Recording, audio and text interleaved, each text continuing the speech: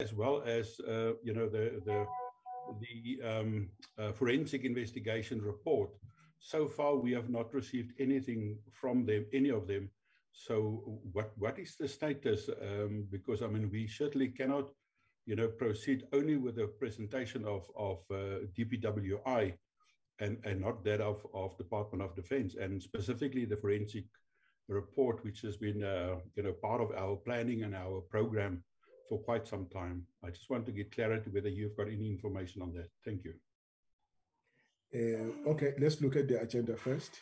We'll then deal with the apologies, and I will try to address that item when we come to item number 3, Mr. Mare. All right, this is the agenda for the meeting.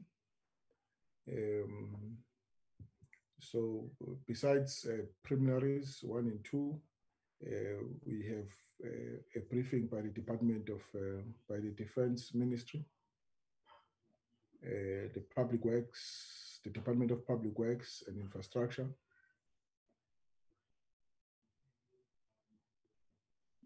and the Department of Defense on the forensic report on the one military hospital.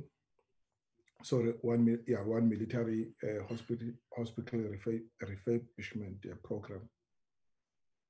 And also look at the way forward.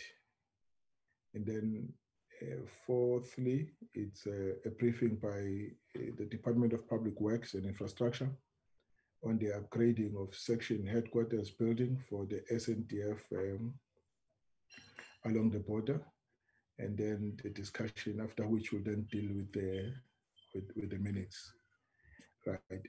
Maybe let's look at the apologies. Do you have apologies, Ms. Matlakwana? From the member side, Chair, I don't have any apologies. The only apologies I have is from the Minister of Defense and Military Veterans, and also the Secretary of Defense, who's also with the Minister attending state visits to the West African region. Thank you, Chair. All right. So we are saying on the side of the members, they don't have any apology to record. Yes, Chair, no apologies. I didn't receive anything from the member side. Right. Okay. Right. Let me welcome the Department of Defense. I know it's led by the acting SANDF in the name of Dr. Gamede. I don't know who is part of a delegation. Dr. Gamede, can we hear if you are present, and please announce the members of your delegation, please. Good evening, Chair, and good evening, honorable members of the Joint Committee. Yes, I'm in the meeting, and with me, I have Major General De Villiers, who is Deputy Chief Joint Operations, and she is the one who attends all meetings that have to do with border safeguarding. And then Mr. Mutumi, of course, who's the advisor to the Minister of Defense and Military Veterans. And and Reggie Marini, who's our parliamentary officer.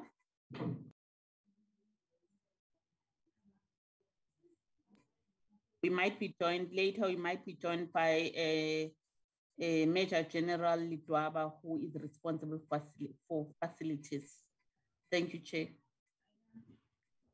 Thank you very much. I also noticed that the Chief of Logistics in the meeting, and General Mbuli, Chief Log.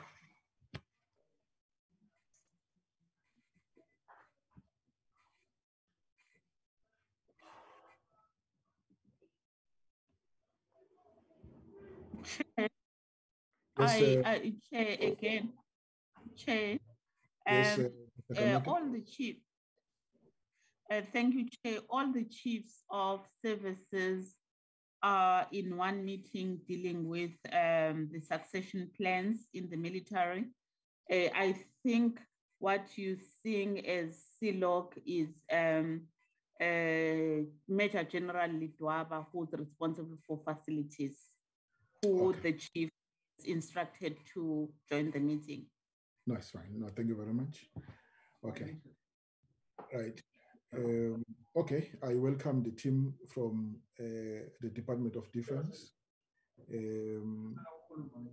Chairperson? Yes, sir. Who's that? General Lidwaba? Excuse me, it's Major General X.B. Ndlovu, the Deputy CLOC. I've been requested by CLOC to stand in for him. With me, I'm with Major General Lidwaba, who's the GOC of the Defense Works Formation. Thank you, Acting SANDF and Chairperson. Oh, thank you very much, General. All right.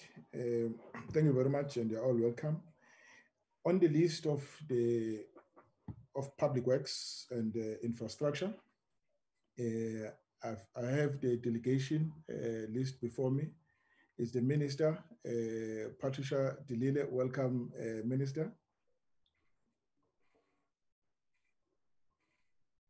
She is accompanied by the Acting Director General, Imtiaz Fazal, and the DDG Real Estate Investment Services, Sabah Suban, the Chief Director, User Demand Management, Basi Hosiane, the Director, Key Account Management, Defense and Social Cluster, Krishni Nadison, Town Planning Section, Malusi Ganiso, Director, User Demand Management, Pamandla Ngobo, and the Chief Director, Construction Projects Management, Babi Mekwa, and Director, Construction Project Management, Jabulile Mabaso, Acting Deputy Director General, Facilities Management, Nkosana Gubega, Facilities Management, Nishi Sharma,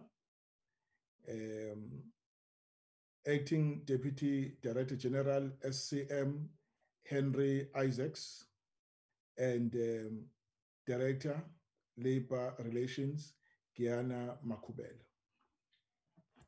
That's the delegation that is accompanying the Minister.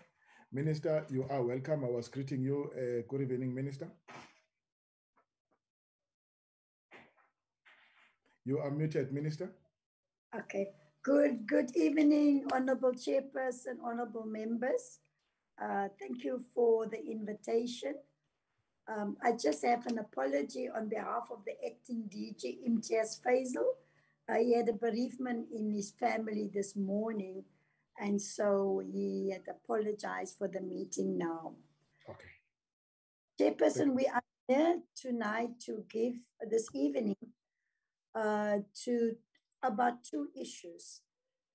The one is about the REM project, and the other one is about the borderline fences and any related matters to that.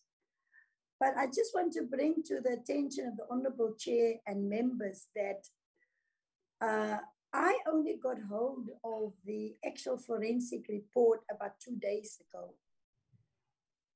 And making inquiries from the Department of Public Works and Infrastructure, I was informed that Public Works received the report in September of 2021. Also informed that Public Works and Infrastructure looked at the report and requested further information from the Department of Defense, and the report came back to them in November of 2021. Now, from what I can read, Chairperson, that the forensic investigation was, started by the Department of Defense. And it's very important that, because this report goes back to 2001, 2014, it's quite historical stuff that's in there. So I then, when I had my briefing with DPWI this morning, I made an inquiry to find out whether the actual report from the Department of Defense had been shared with the chairperson of the committee and whether it had been shared with the committee. And we, my parliamentary officer was able to establish that no, the report is not being sent to members. And I said, look, I will raise it tonight with the chairperson because I think it's important that when, as Department of Public Works and Infrastructure, we are ready to respond to the honorable members tonight, but it will be, and in my view, and this is my humble opinion, much better that if the report can be made available to Honorable Chairperson and to the honorable members by the Department of Defense, and then if maybe we can discuss the content and the recommendations out of that report when both the Defense and Public Works are in the same room. Now, I'm happy to hear that there are members of the military in the committee tonight, but there is just this one concern that I have, that the report has not been shared with the committee. And I hear Honorable Murray is also raising it tonight, but I will leave it in your capable hand, Chairperson, to make a ruling on how we proceed. Thank you, Honorable Chair. Thank you very much, Minister. That is in order. Right, colleagues, let me invite Dr. Kamede. The Minister has introduced the matter. She will indicate where the report is and what is there in their what they are going to present today. The idea was for the meeting today to present the report and then hear your responses, Minister. Let's hear what they have to say. Dr. Kamede, that will then answer Mr. Murray's question as well. Okay. Thank you, Chair, again. I'm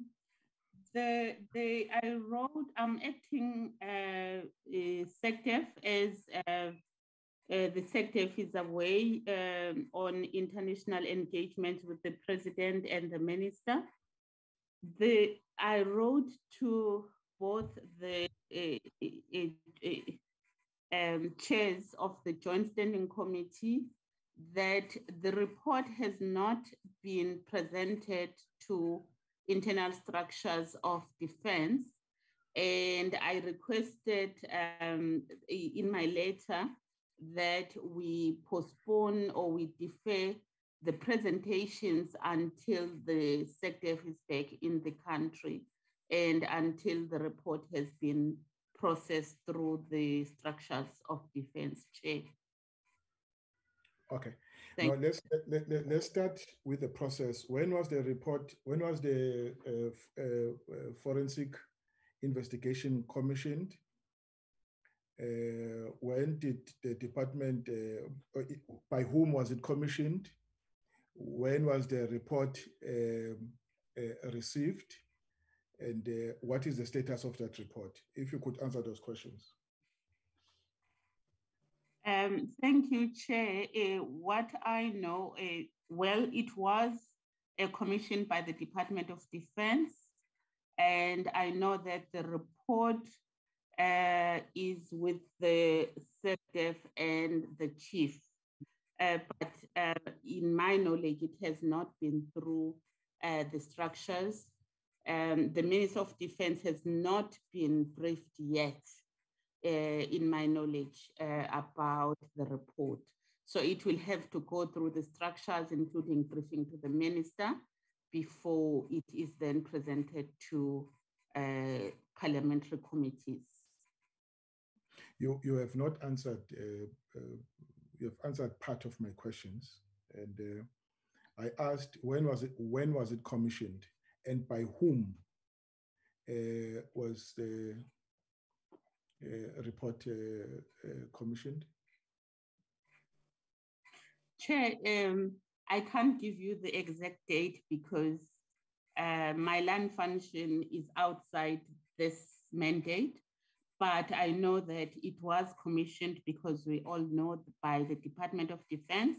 I know that there is a report, and I know that it is in the meantime with the SANDF and the chief, and are waiting to be presented or briefed to the minister.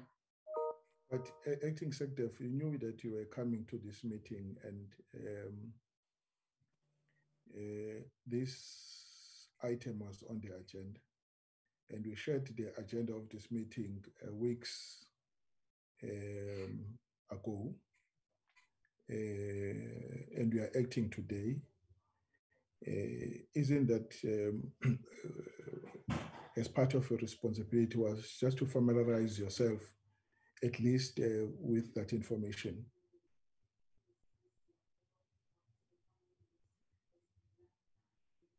Yes, you are right, Chair. I did familiarize myself with the substance of the information like I've indicated, but maybe on my part, I did not check when was it commissioned and the exact date, but I know it was commissioned by the department. Is it possible to get us that information?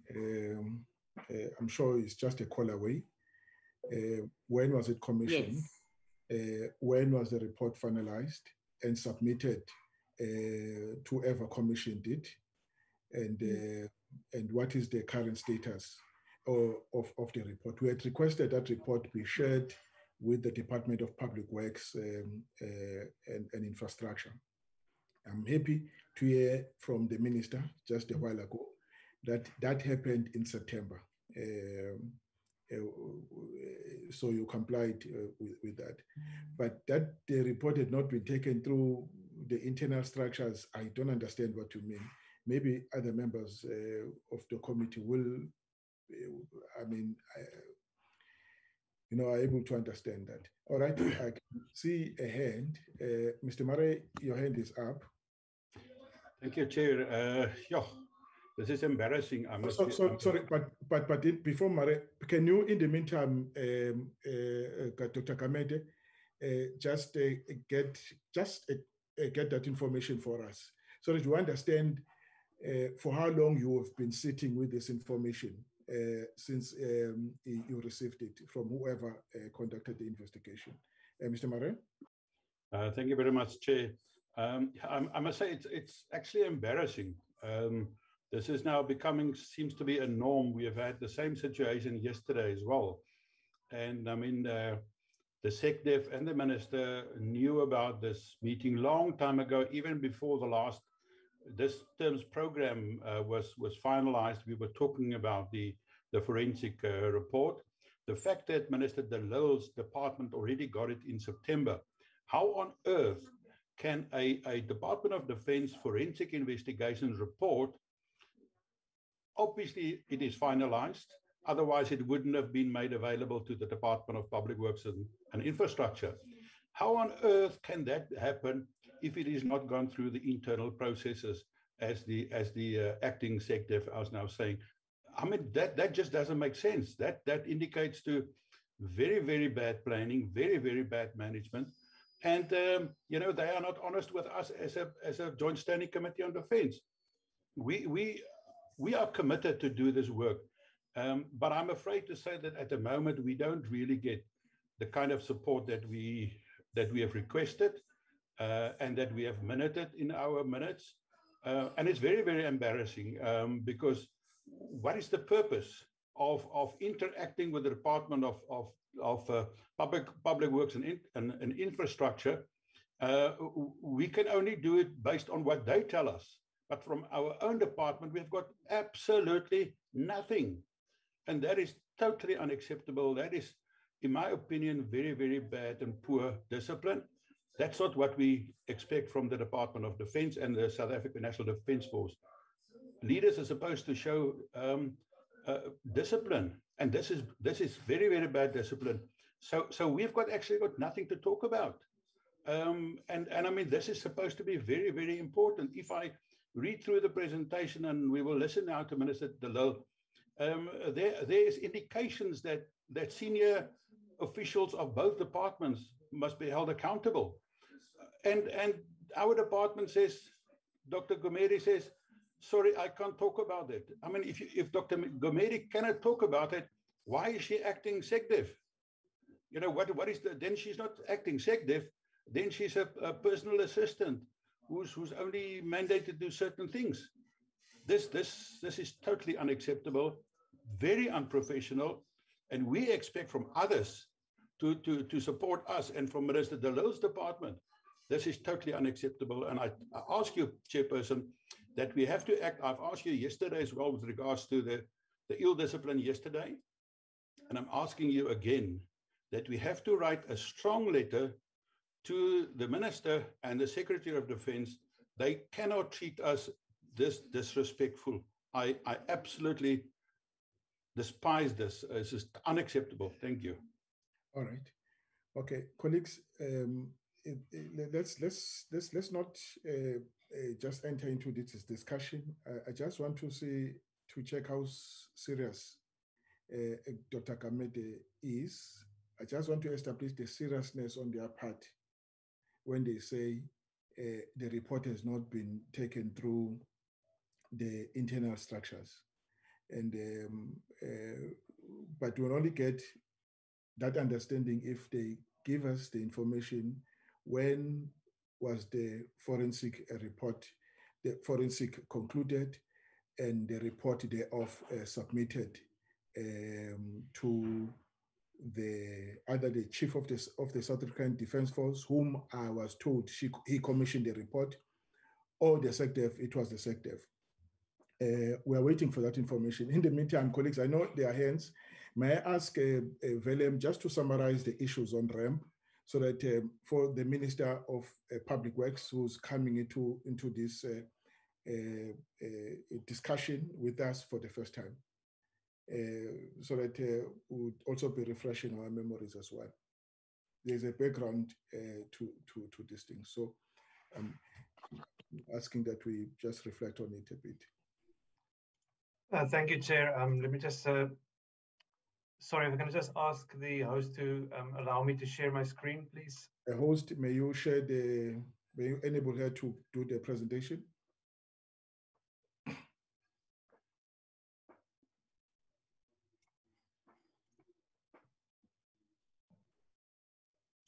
I've done it, Chair. Thank you. Okay, thank you. Yeah, it's working. Find yeah.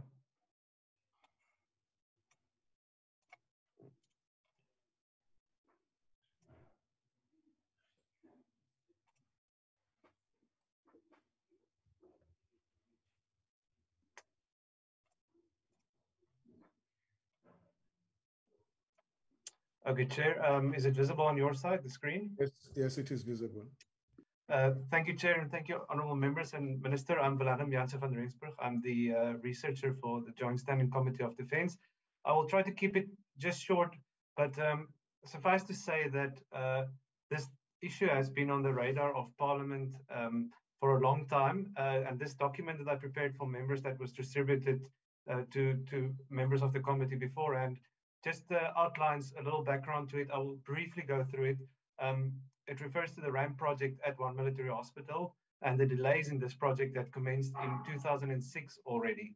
And it's important to note this delays and the impact that these delays have on the South African military health services, given their insufficient budget. And it's just interesting to note that in 2019, when this committee visited two military hospitals in Cape Town, then the SAMs noted that they have an inability to adequately protect health facilities owing to structural deficiencies. And secondly, they also noted the continued deterioration of health facilities compounded by developing technology gaps. So that's just as a background. Just as a recent history of what Parliament has been doing regarding one military hospital, there was an oversight visit by the Portfolio Committee of Defence and Military Veterans in 2006 to one military hospital.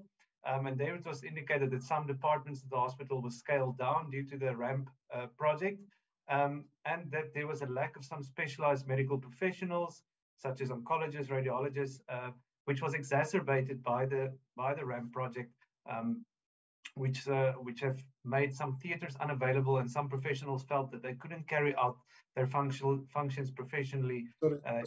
Sorry, can I correct one thing? Yes, Chair.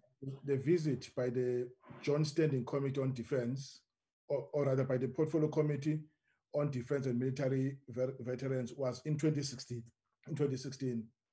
And you were briefed about the project that started in 2006. You confused the date a bit there.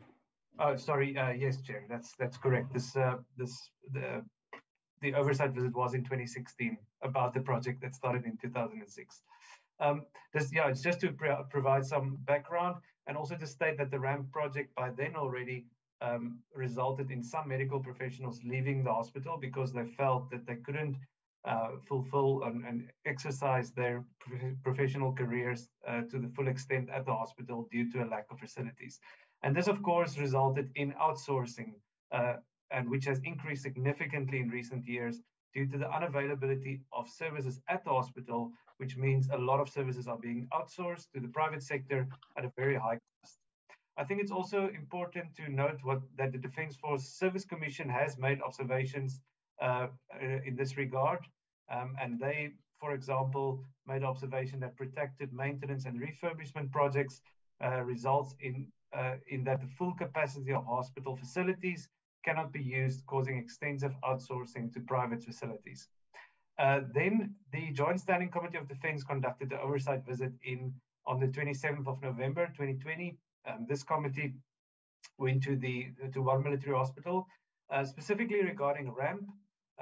It was indicated Major General Ledwaba explained that the ramp started in 2006 and terminated in 2015, and this was due to disputes between the DoD and the Department of Public Works and Infrastructure with regards to the projects that led to the DoD taking over the first floor project together with the DPI appointed consultants. So he explained that shift in the first floor management to the Defence Works formation. They also spoke about the outsourcing of services, which continued to increase in recent years. Following the oversight visit, the committee made certain observations. Firstly, they observed that the ramp requires around another 1 billion rand to be completed. And they members questioned whether the technology that was acquired would still have value by the time that this project has been completed. And this was a previous concern raised by the committee as well, where there was acquisition of certain equipment, X-ray equipment and so forth, that could not be installed because the first floor was not completed. And that would result, of course, in these equipment becoming obsolete when they reach the end of their life cycle.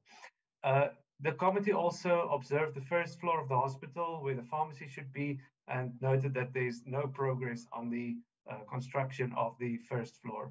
Furthermore, in terms of the ramp project, one of the main concerns that was expressed by the DoD during this visit was that DPWI has only spent around 41% of the funds allocated to them to service the DoD over the past 5 years.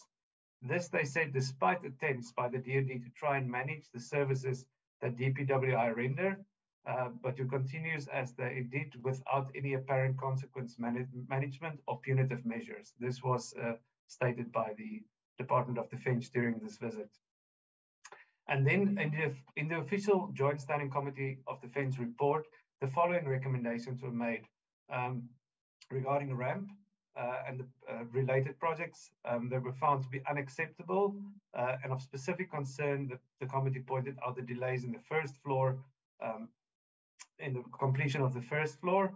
There was also a recommendation, the previous recommendation that 1 billion rand be required to complete the ramp project should be ring-fenced, and so that this project can be prioritized.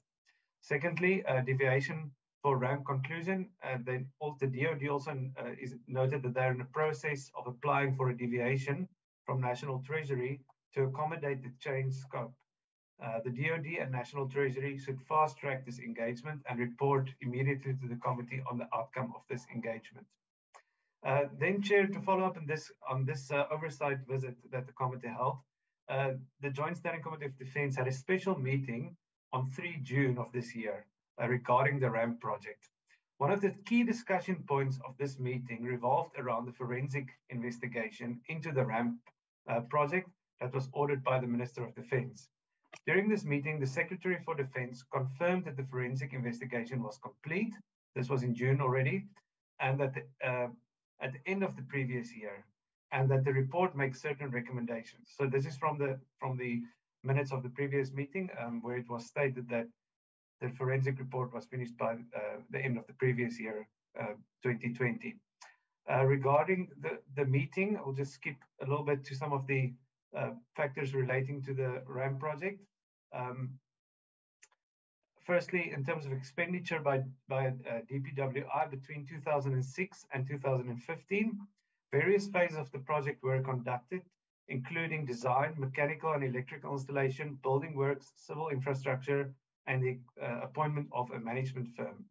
In total, over the 8-year period, according to what the Department of Defence said, the DPWI spent 497 million rand on the One Military Hospital project.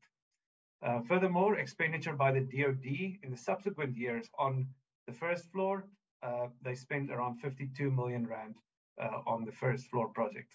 One of the other things that came up, and this was also observed by members during the oversight visit, was the issue around the leaking roofs and the problems, the lack of progress reported on this issue, where, according to the DoD, they communicated several times to DPW on this issue, but without any success in getting the leaking roofs properly fixed.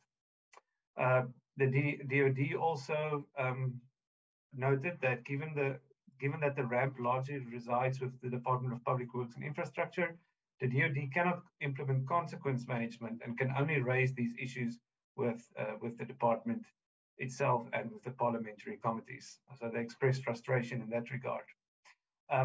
And then officially, just lastly, Chair and members, from the minutes of that meeting we had, the following was decided. The committee made the following recommendations during the meeting related to One Military Hospital. And I think this relates to this discussion that was just held. The committee resolved that it should be furnished with an executive summary and the full forensic report on the ramp at One Military Hospital in the 3rd week of September 2021. This should include the findings of both the report of the MMTT and those of the forensic report. The ministry should indicate confirmation of its availability for that meeting. The ministry should be invited to the meeting that would be dealing with the forensic report. And lastly, that the committee will revisit One Military Hospital. So that was a timeline that was provided during the September meeting for the submission of the forensic report. Chair, I think I'll leave it there. That's the background and the discussions, and I think suffice to say that this has been on the parliamentary radar for quite a while, and hopefully this gives a nice background to take the matter forward. Thank you. Thank you very much. Thank you very much, Dr. Willem van Rensburg, our committee researcher. All right, Dr. Kamete, can you indicate when was it commissioned and by when, and when was the report received?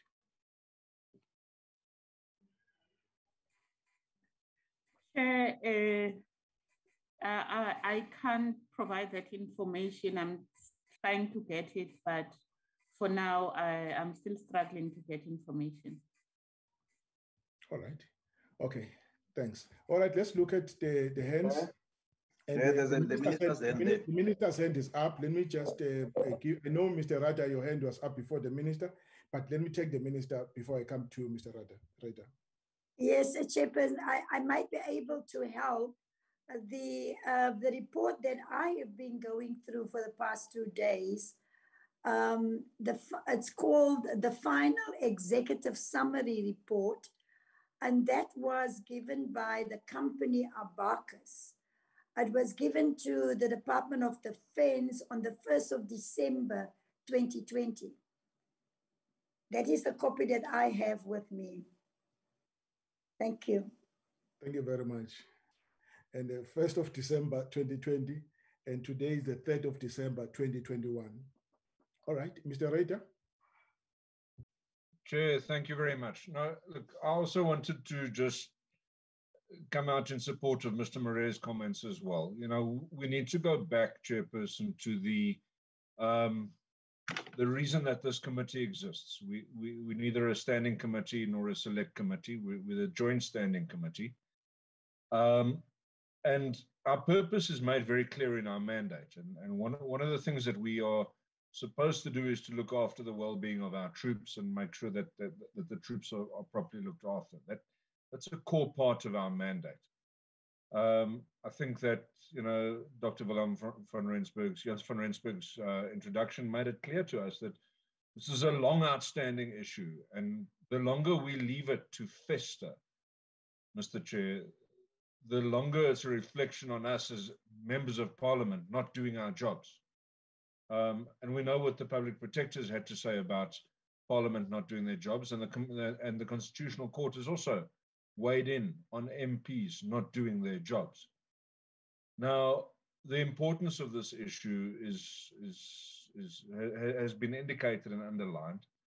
The fact that, you know, the Minister of Public Works and Infrastructure could find time to be here, in spite of having some difficulties herself in getting information out of her department, I think is acknowledged and appreciated. Our own minister is not here. We've yet to meet her since her appointment. And of course, the department hasn't come forward with the information that we need. It's beyond embarrassing, Chair. This is now causing us to need to take drastic action as MPs, and I'm asking for your leadership on that. Thank you, Chair.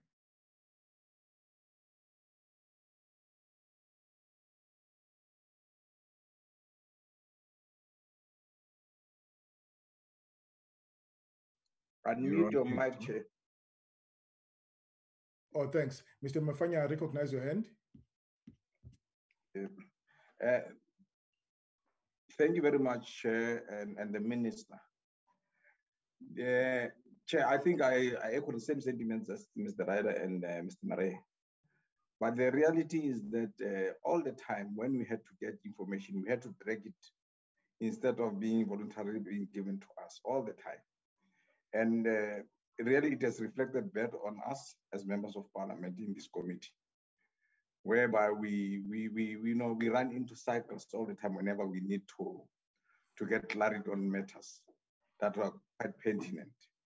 So the onus is on us as the committee that in different entities of the DOD, including the DOD itself, we always struggle to get proper information.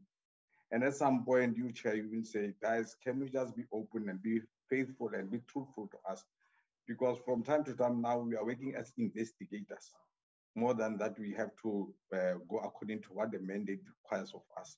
So I would pledge with all the colleagues that we need to look at our own different strategy of having to make inroads and come to terms with the reality that we are failing now, and not because of our own making, because of hesitance on the part of members, the generals and everybody else who's going to give us information that is required. So I think we need to do something that will be of help to us, because it is indeed quite embarrassing and it's unacceptable. Thank you very much. Thank you very much, colleague. All right, I don't see any. Oh, Ms. Pickers. Thank you, Chair. Chair, I think I agree with you that you must familiarize yourself before you came to a meeting. And Chair, I think the department received our program well in advance. So it is really unacceptable that we must sit in this problem now. And time and again, we speak about the communication and the problem of communication from the department to this committee. So we really need, Chair, to do something about it. Thank you. Thank you. All right, colleagues, we will come back to this issue after the minister has addressed us. Chairperson, with your indulgence, there's just one thing that I just want to make sure while we're on this point. Yes, sir. We'll come back to the issue. Let's not delay the matter.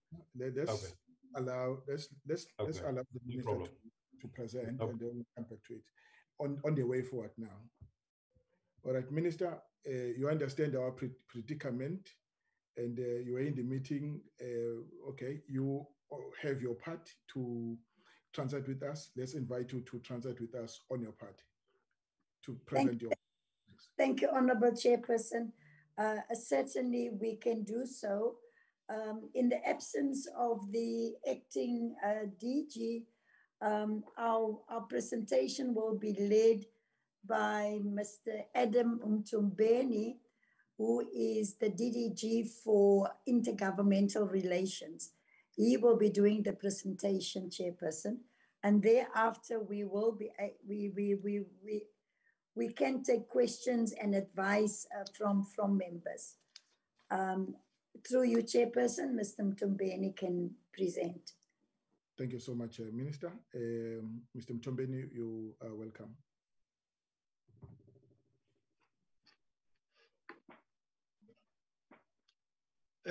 Good evening, Honorable Chairperson and Honorable members, Minister, and colleagues. Minister indicated my name is Adam Mtumbeni, the Divisional Head for Intergovernmental Relations. I'm standing for our acting DG, Mr. Imtiaz Faisal. And with me, I have colleagues that will assist in the presentation. From my side, I will make an overview and thereafter allow my colleagues to come with the content. But what we need to indicate, Chairperson, is that in terms of committee's request, we were requested to deal with 3 areas. And I'm happy that the first area, which deal with Forensic Audit Report, has been dealt with, so we won't dwell on that. So what we'll do from our side, we'll start from Section B, where we deal with the issues of a way forward to restore 1 military hospital, and in so doing, limiting the need for outsourcing. We'll deal with that. That aspect will be dealt with by my colleagues, Mr. Haynes, who's one of our managers from ODG dealing with strategic support. The latter part, it will be Section C, which deal with the issues of borderline infrastructure solutions for the integrated borderline patrol roads, ICT solutions, and progress made to date. So that Section C is the one that will be dealt with by my colleague DDG for Real Estate Investment Services, RAISE, and will also be assisted by the colleagues from CPM, which is our construction project management. So that's how we organize ourselves, a chairperson. And the minister will give us a guidance in terms of dealing with the issues that came in your introduction, where the chairperson requested us to also share some information on JC barrier, a borderline. I should think minister will guide us on how to deal with that. We do have a background to it, but at the end we'll be advised how to deal with that matter. So that's how we arrange ourselves, a chairperson. The presentation was circulated, and I'll allow my colleagues to start in that order. And from my side, I'll do the last slide, which deals with recommendations. So without further ado, I'll request my colleague, Mr. Haynes, to deal with Section B of the slide. I don't know why, Mr. Tobeni, I don't know why you want to start with Section B and not Section A. Can you go back to Section A? Thanks, Chairperson. We can go to Section A. I should think what we'll do as a department, it won't be to give the details which members are looking for. It will be just to articulate departmental stance on the matter. And we felt that in terms of Section A is the one which our user department, in this case DOD, was supposed to kickstart to report on the Forensic Audit Report. and from there we deal with our part as a department. So the fact that the report was not shared with the committee, it also a limitation from our side to deal with our part. I should think that's the regional. No, we do have your report, Mr. Mtombeni. I request to start from section A. We'll do likewise, Chairperson. Thanks for that indulgence. So Mr. Haynes will start from section A to deal with the stance as a department in terms of forensic audit report, and come to the issues of restoration of one military hospital. And thereafter, Ms. Suben will deal with the latter part, which is section C. Over to you, colleagues. Thank you.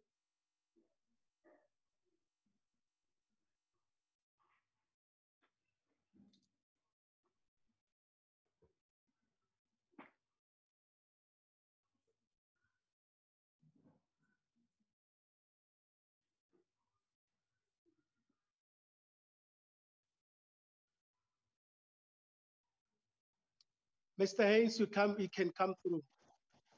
Good evening. Sorry.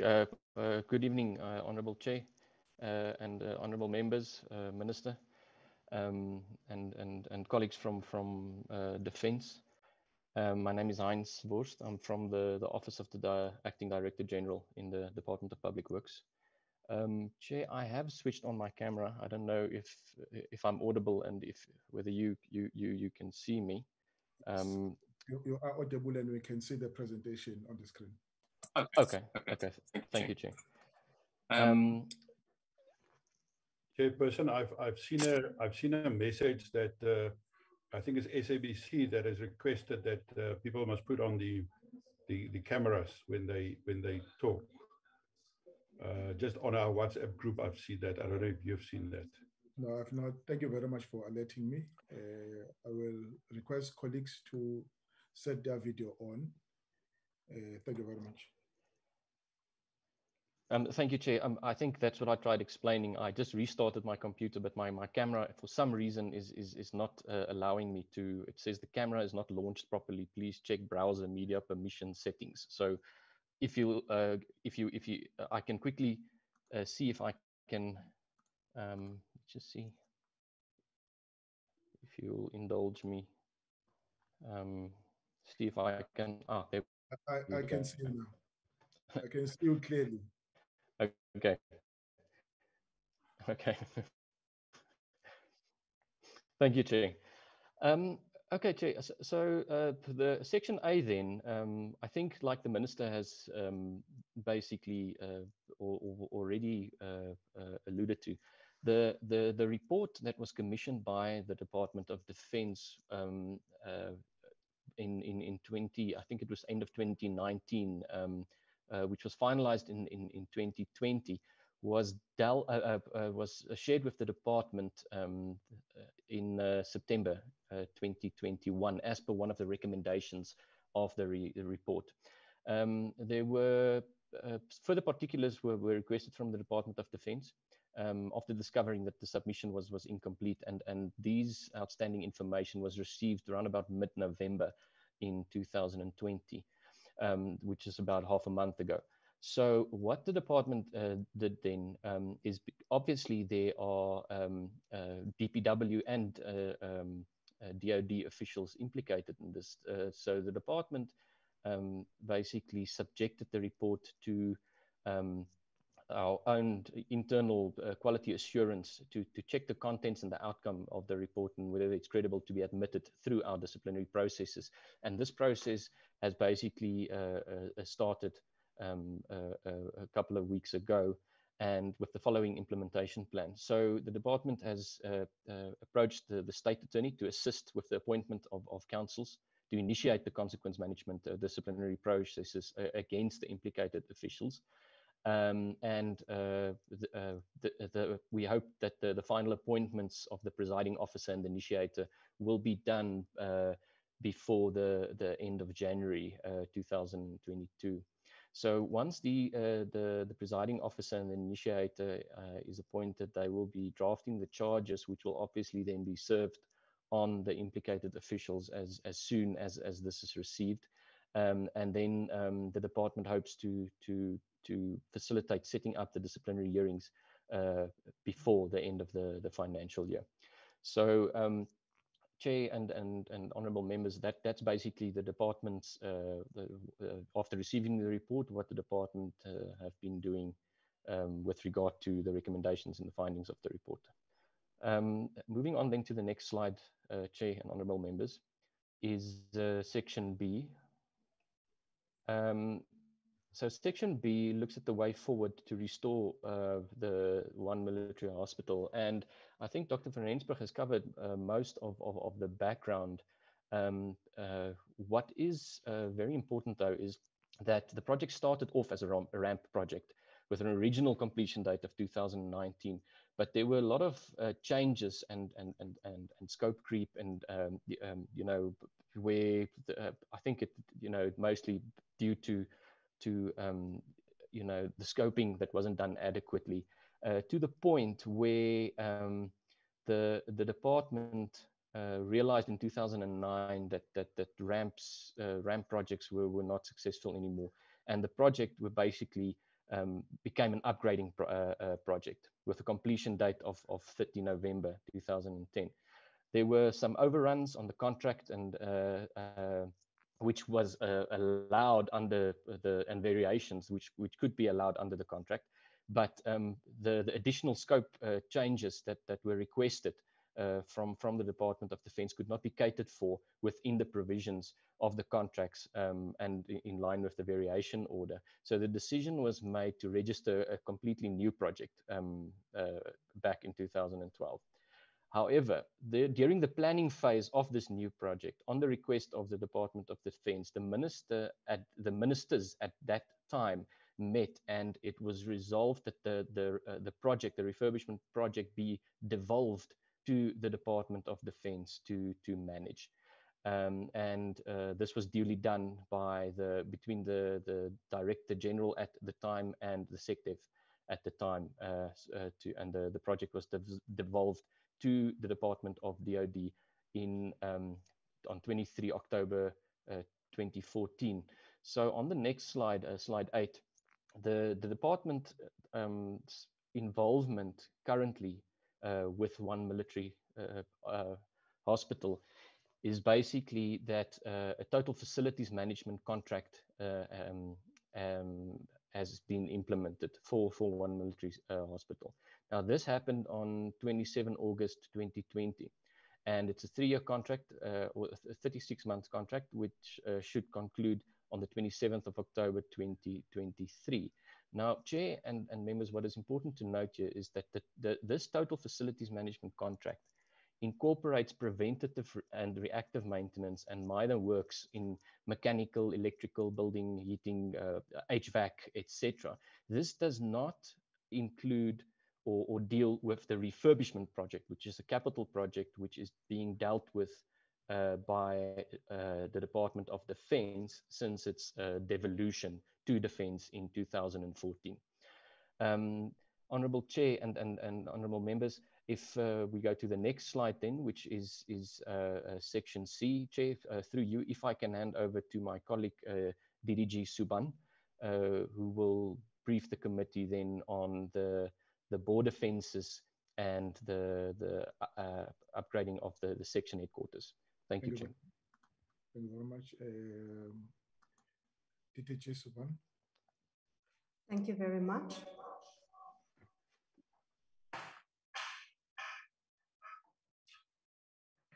Chairperson, just give me a second, 1 second.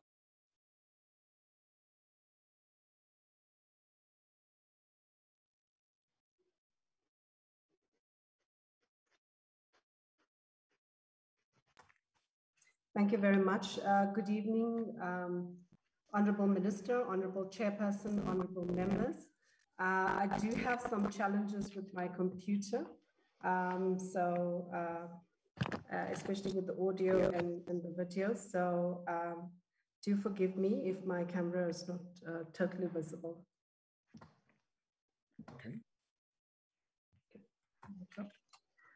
Chairperson, I'll be addressing the long-term borderlines infrastructure solution.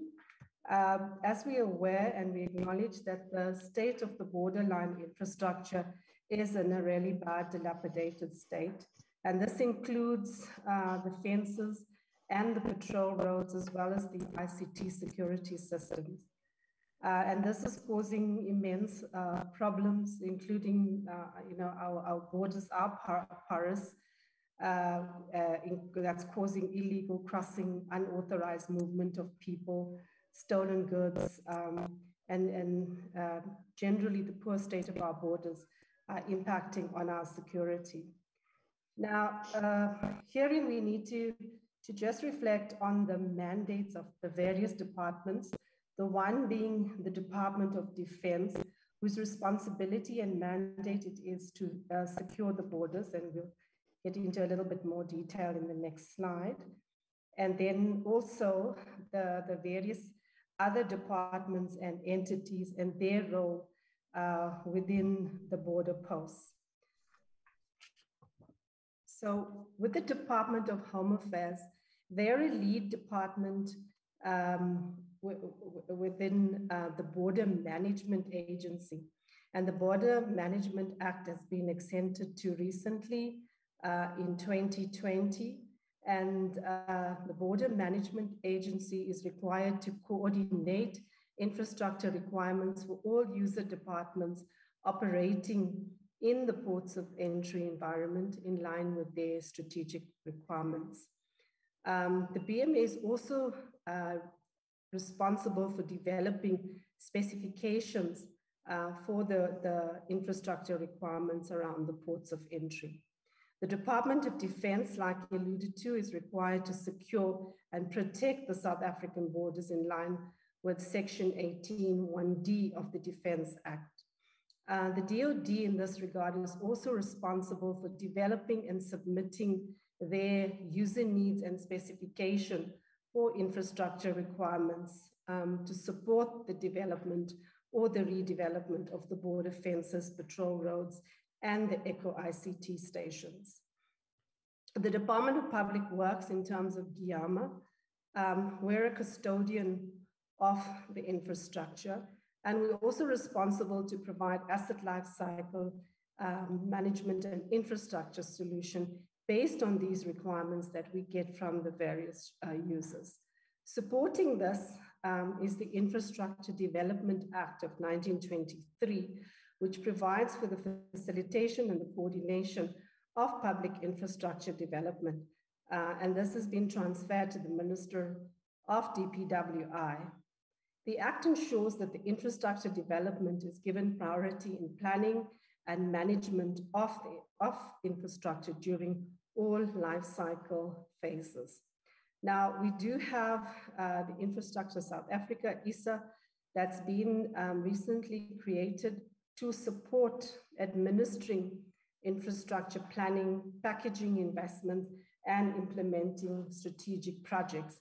And this project that we're going to present is considered one of the most strategic projects of importance. And going forward, we'd like to engage ISA to help us to develop this and implement this project further. We can move to the next slide.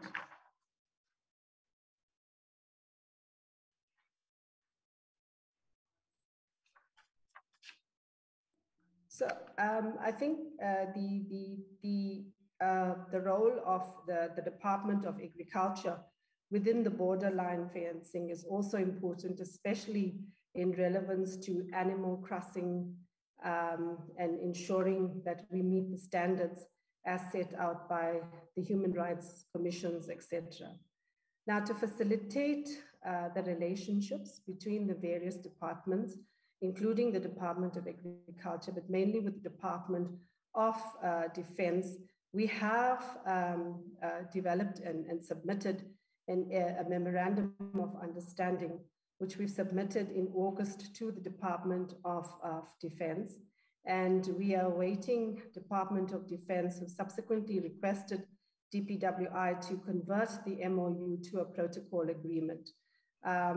This has been submitted to the DPWI, and our legal services is looking and commenting on the document, and we're hoping to get finalization by end of December.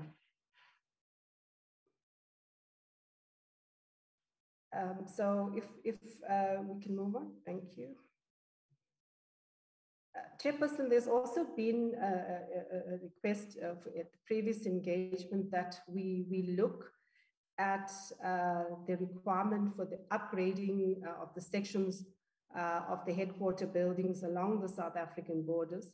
Of specific importance is ensuring the functioning of the ablution and the water facilities. So in this regard, the DPWI, together with the DOD, they're in advanced stages of finalizing the scope of repairs and renovation, especially for 9 ablution facilities and the installation of water tanks to ensure provisioning of water. The sketch plan approval has been obtained in October 2021, and DPWI is awaiting further instructions from the DOD in terms of funding confirmation.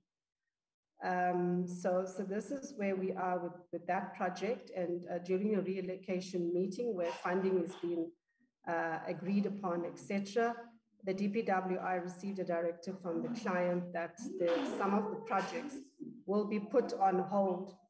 The DPWI then awaits further direction from the client to ensure that we proceed to the tender stage on these projects. The DDG projects is here. You can provide more further direction on this required.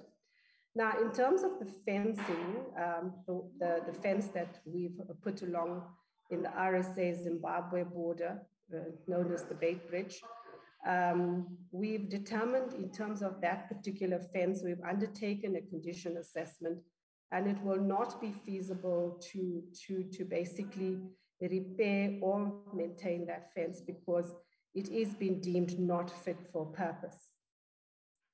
So if we could move on to the next slide, because the Department of, the DPWI has then looked at how we look at, or how do we configure a long-term solution.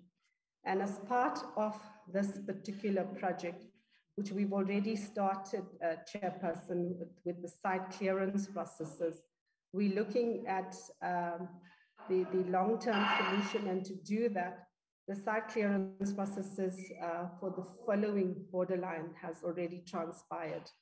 That is the RSA Zimbabwe-Mozambique borderline, the Lesotho, RSA Lesotho borderline, and the RSA Eswatini and Mozambique borderline. In total, it constitutes, I think, with about 1,854 kilometers, and we're looking at this as phase 1 of our construction project. Thank you.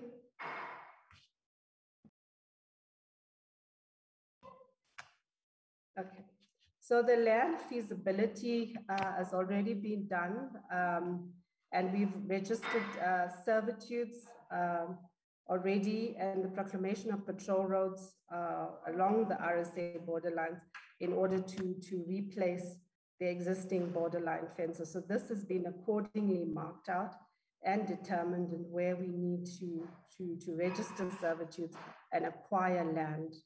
But this will also be supported by the needs assessment, etc.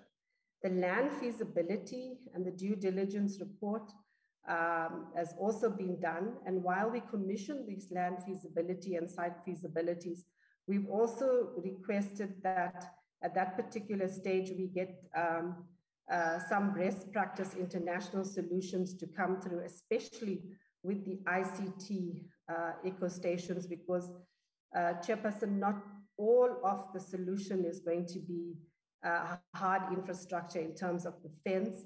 In some instances where you cannot install fences because of the land gradient, etc., then an ICT solution will have to be looked at, and detailed work in that regard has also been done.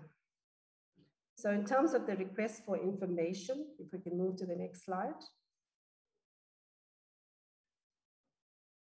So that has been done. To support the DOD, we've done a request for information. We went out to the market to align the best practice integrated solution. The RFI was commissioned on the 28th of March, It was advertised and it closed on the 26th of April.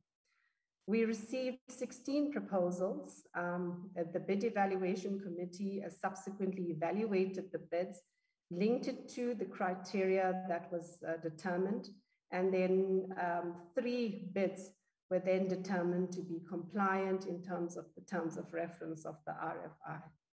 The compliant bids were submitted to the DOD, sorry, you can stay on that slide. The compliant bids were submitted to the DOD in July 2021 to be incorporated into their final user specifications. This is critically required from the DOD so that we can then start with the borderline infrastructure project to cost it appropriately. If we can move forward to the next slide, thank you.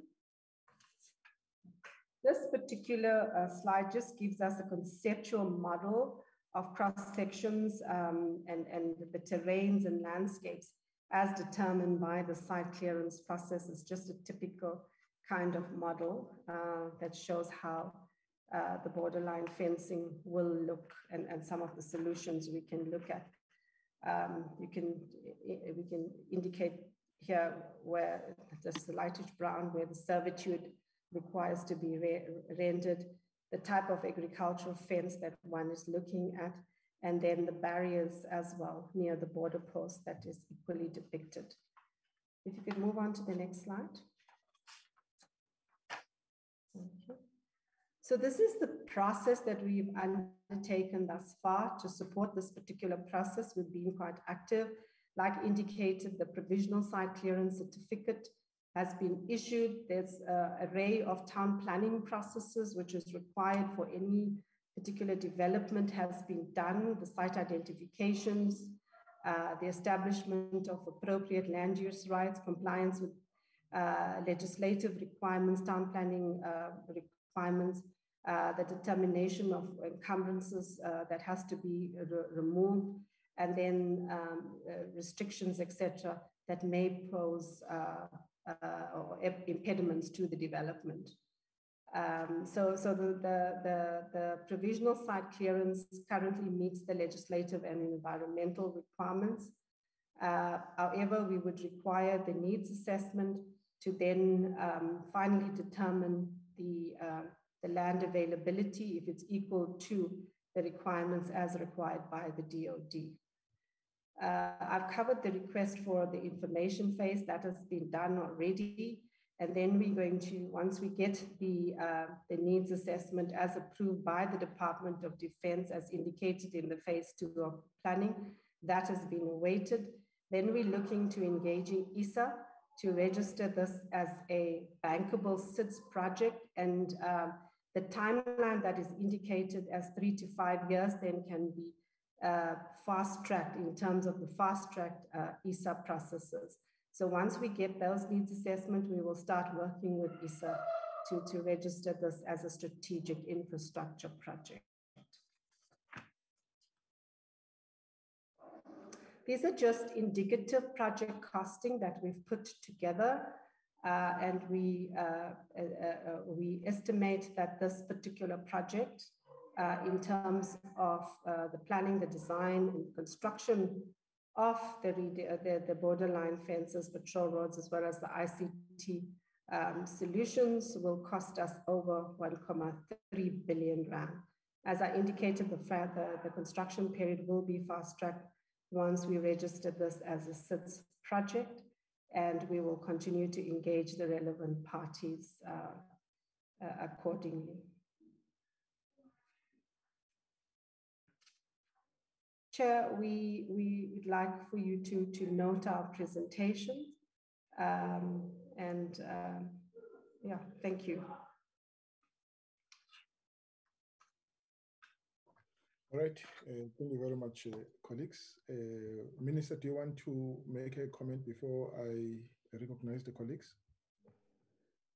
Yes, thank you, Chairperson. I just want to inform the committee that what we need urgently is that we have done the request for information We have submitted to the Department of Defense the options available. As soon as we can get the preferred options from the Department of Defense, we can start the process of one, gazetting the borderline fencing, which is over 3,000 kilometers. We have so far did site clearing for about 1,800 kilometers, but we need to start the process. And then we need the approval of the specification from the Department of Defense. Then we will then package the project as a bankable project. I will then further gazette the borderline fencing project as a strategic infrastructure project so that it can qualify in terms of the Infrastructure Development Act of 2014.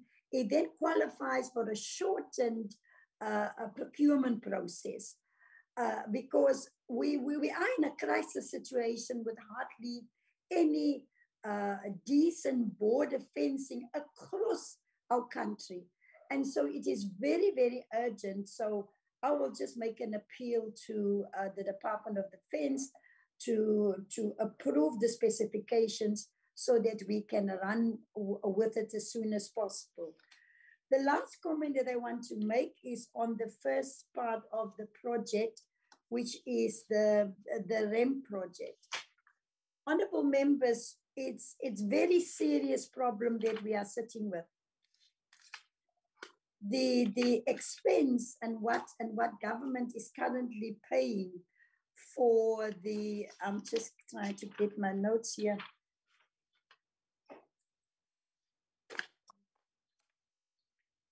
Yes.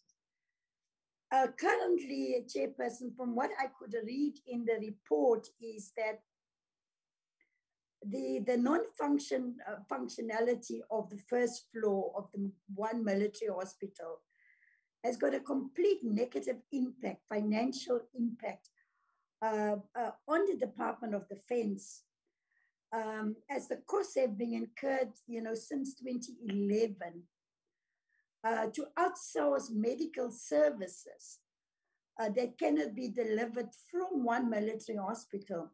The outsourcing cost due to the outstanding work now amounts, and this is just between 2012 and 2016, the Department of Defense spent over 1.085 billion rand. So the sooner we can attend to these matters, the better. And I would really like to ask the support of the committee also, so that we can find long and lasting solutions. But I will make further comments based on the questions from the honorable members. Thank you, Honorable Chairperson. Thank you very much, Minister. All right, colleagues, can you also touch on the jersey bearers so that we conclude your presentation? Jersey bearers.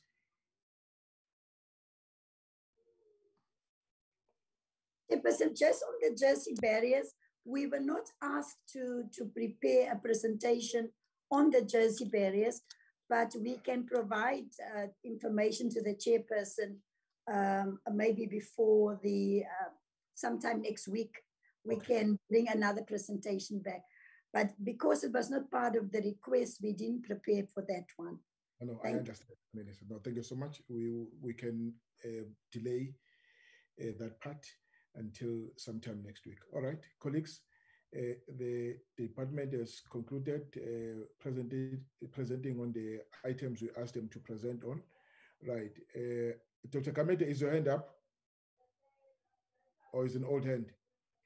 No, Chairperson, thank you. It's the new hand.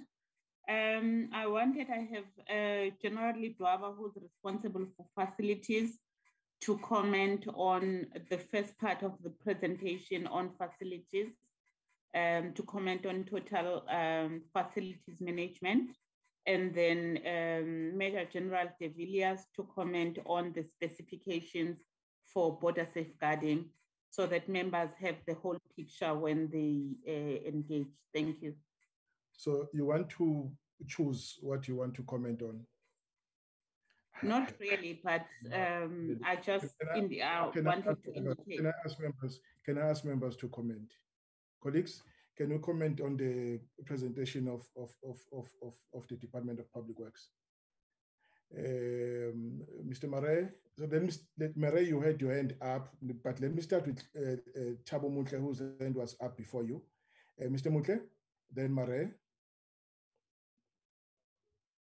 There is Samantha Graham. I don't.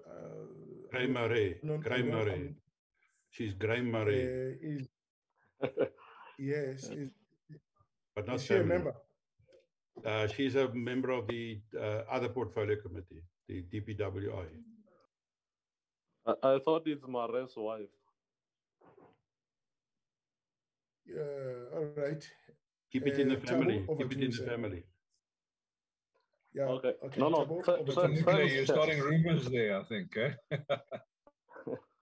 Thanks, Chair. Am I audible? Yes, you are. All right. No, thank you very much, Chair. And my apology for joining in late. Normally, the electricity goes off around 5 and it comes back around 7 o'clock. But I managed to hear the presentation from the Department of Public Works. I've got a few questions. One, they speak of the specification that must be approved by the Department of Defense. Isn't it that the Department of Defense in this particular case is the end user? Are they not supposed to be the one who gives the Department of Public Works the specifications in a manner that they prefer, not the other way around, not the Department of Public Works drafting coming up with specification and expecting the Department of Defense to approve it? And that process supposed to be started at the level of the Department of Defense and be submitted to the Department of Public Works for implementation. I just want clarity on that as to who's who. And secondly, I didn't have them touching on, I know they've touched on ramp, but I mean, their explanation for their failure, it's not really convincing.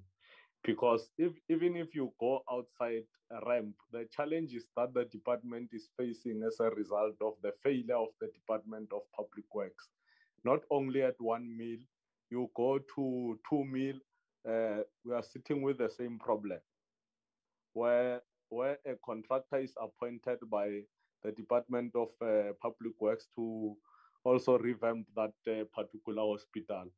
The timelines are not met.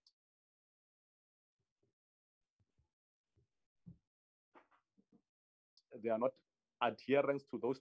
The project has been running for quite some time to date. I'm not sure whether they've concluded or not, but the last visit that we did there, the officer commanding raised a number of issues as complaint, and we even went to ask the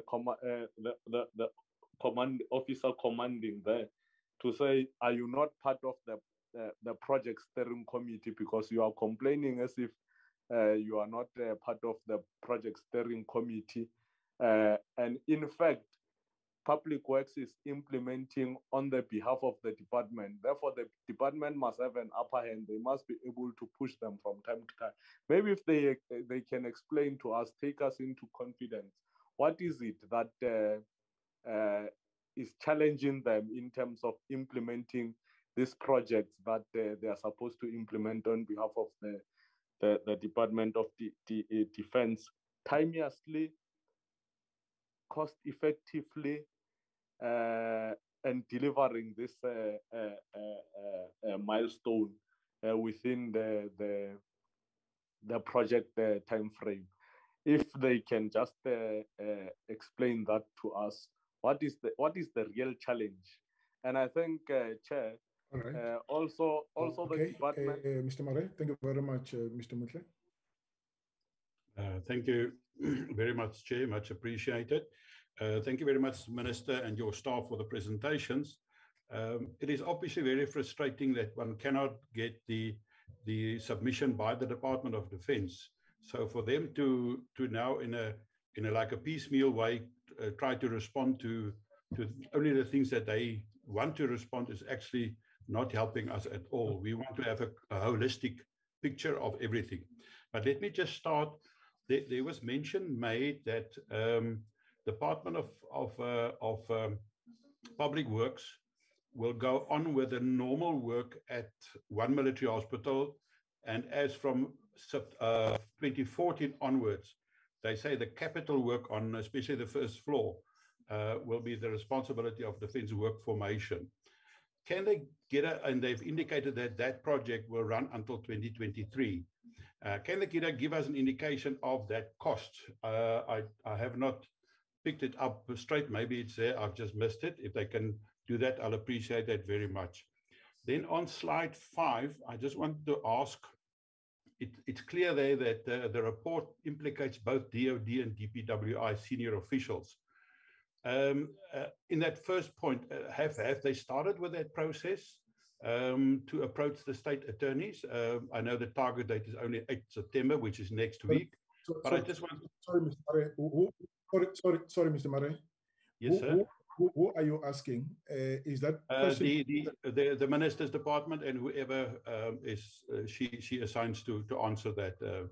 Right. I don't know the people's name. Oh yeah, okay. It's directed to DPWI. Yeah. DPWI, yeah. No, because I mean, you know, DOD cannot really respond. They should have had their own, and they must actually give us a total report based on what the Department of Public Works is presenting tonight to us. So afterwards, they must give us a full report in response to this. So that's the first question. And then on slide 10, I just wanted to make sure for myself, in terms of the background, there's a few expressions there that is basically, talk about the problems and what coronavirus has done and the hotspots and all those kind of things. Are those factual expressions? And if so, where can we get that information that is basically telling that, or is that assumptions of what is going on? I just want to get that because that will determine also for us what to do in the department. On slide 11, in terms of the Border Management Authority, they put in there the role of the Department of Defense. As they maybe they must just tell us in terms of how they understand the Department of Defense role in terms of the Border Management Authority, because my information is the Department of Defense is not part of the BMA, as the other departments might be. So how do they see the role of the Department of Defense?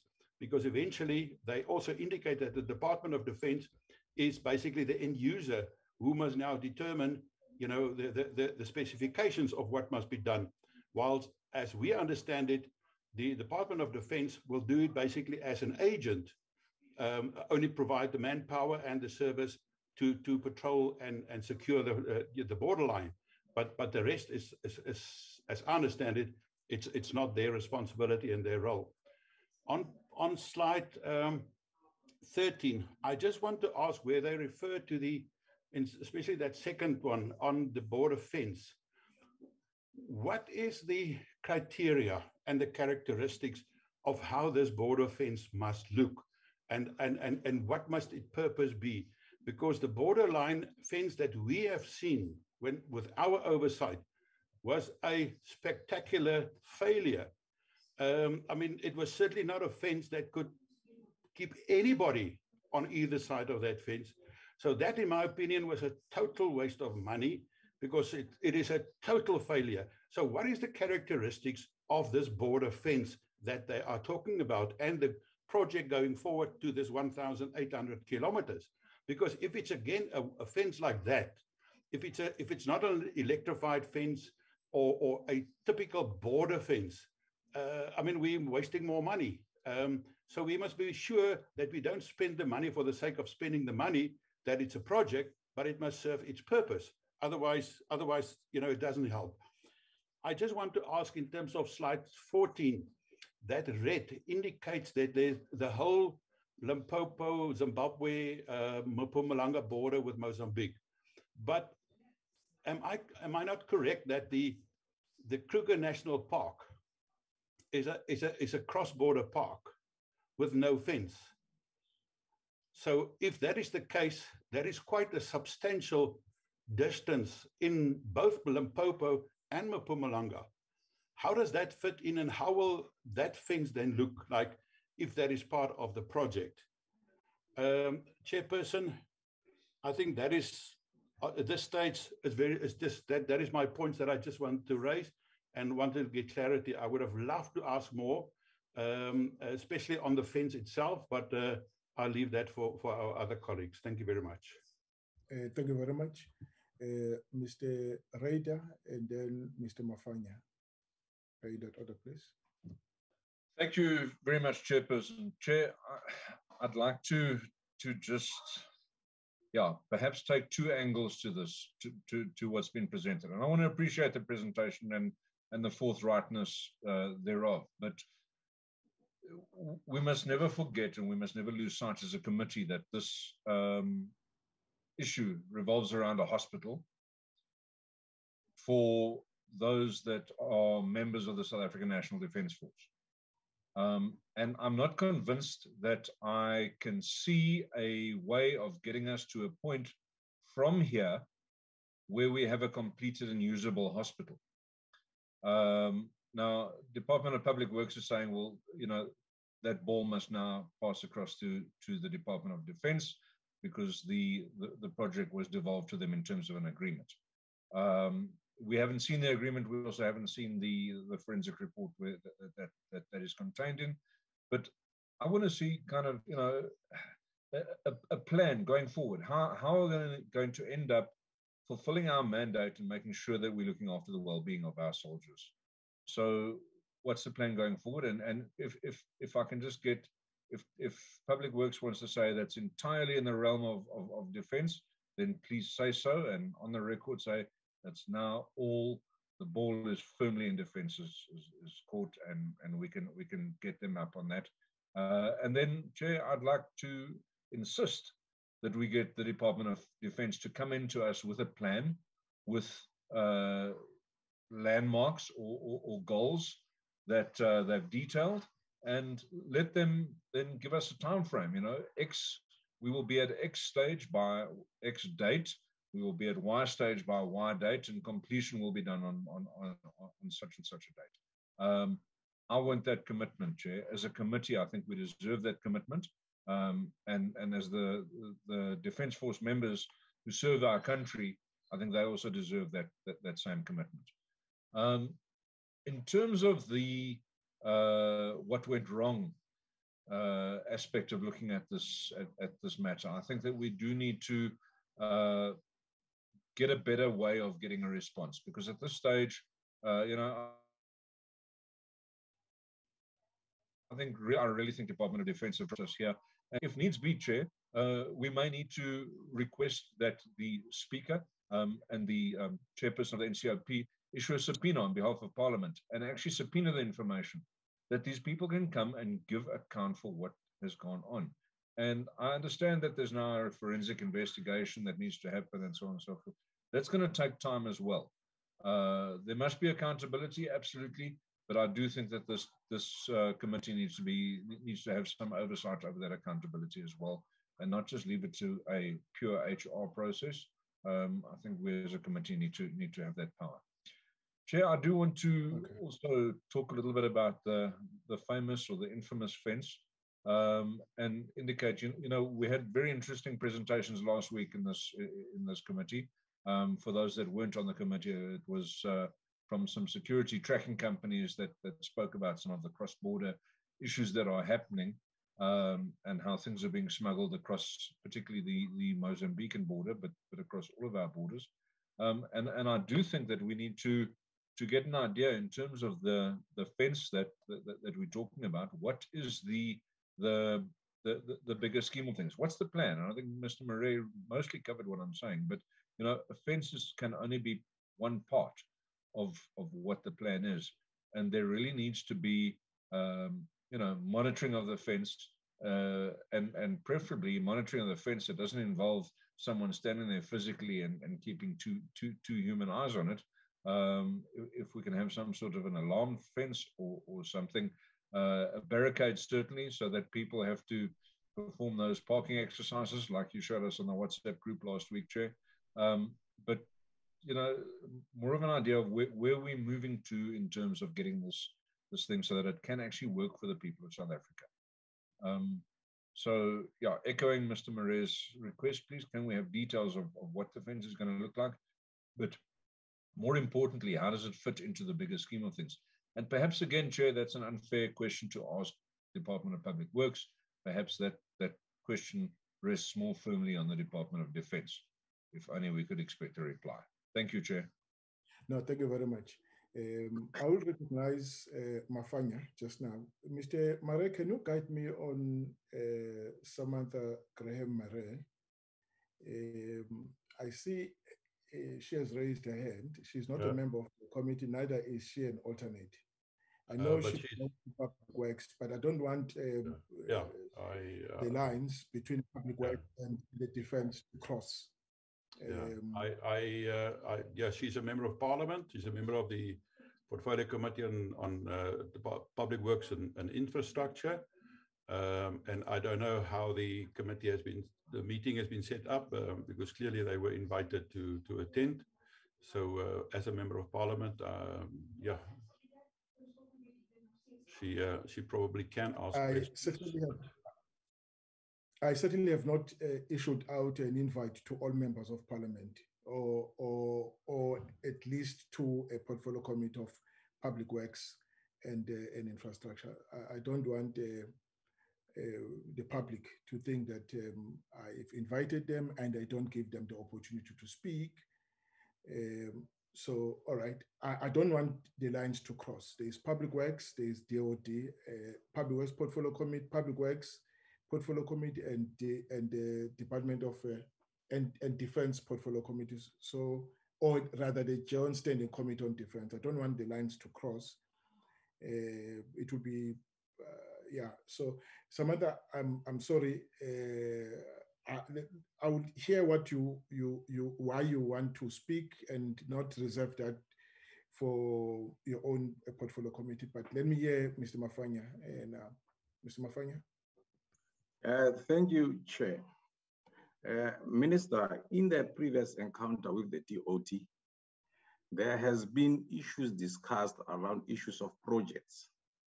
Now, the DOD had a feeling that, not a feeling actually, they were objecting to the quality of work that the Department of Public Works does. And then they felt that they could do better at a lower cost. And we were supportive of that because it was more a cost-saving measure. But we are not expert in terms of evaluations. Now, there was that sentiment around the issue of the quality of work that is done by the Department of Public Works, wherein the Department of Defense felt that they could have done better in terms of projects that are earmarked for the Department of Public Works. So also, I would like to know, or we should be abreast to the terms of reference in terms of your MOU with the department, so that we are abreast with issues, so that when you say you request information or what options are available in terms of projects that has got to be done by yourselves or the DOD, we should also be in the know, because also there are matters of expenditure on all of those things that are not consistent with the work that is done, either by both the Department of Defense or the Department of Public Works. So I would like to get some clarity in terms of that. Chair, thank you very much. Thank you very much, Mr. Mafanya. Ms. Graham Murray, why must I grant you the opportunity to speak in this meeting? Sorry, Chairperson. I was under the impression that we had been invited to the meeting, but if you feel that it's not relevant, I just wanted to raise a couple of issues around the ramp project and ask some questions with respect to the two departments. So did you receive any invitation?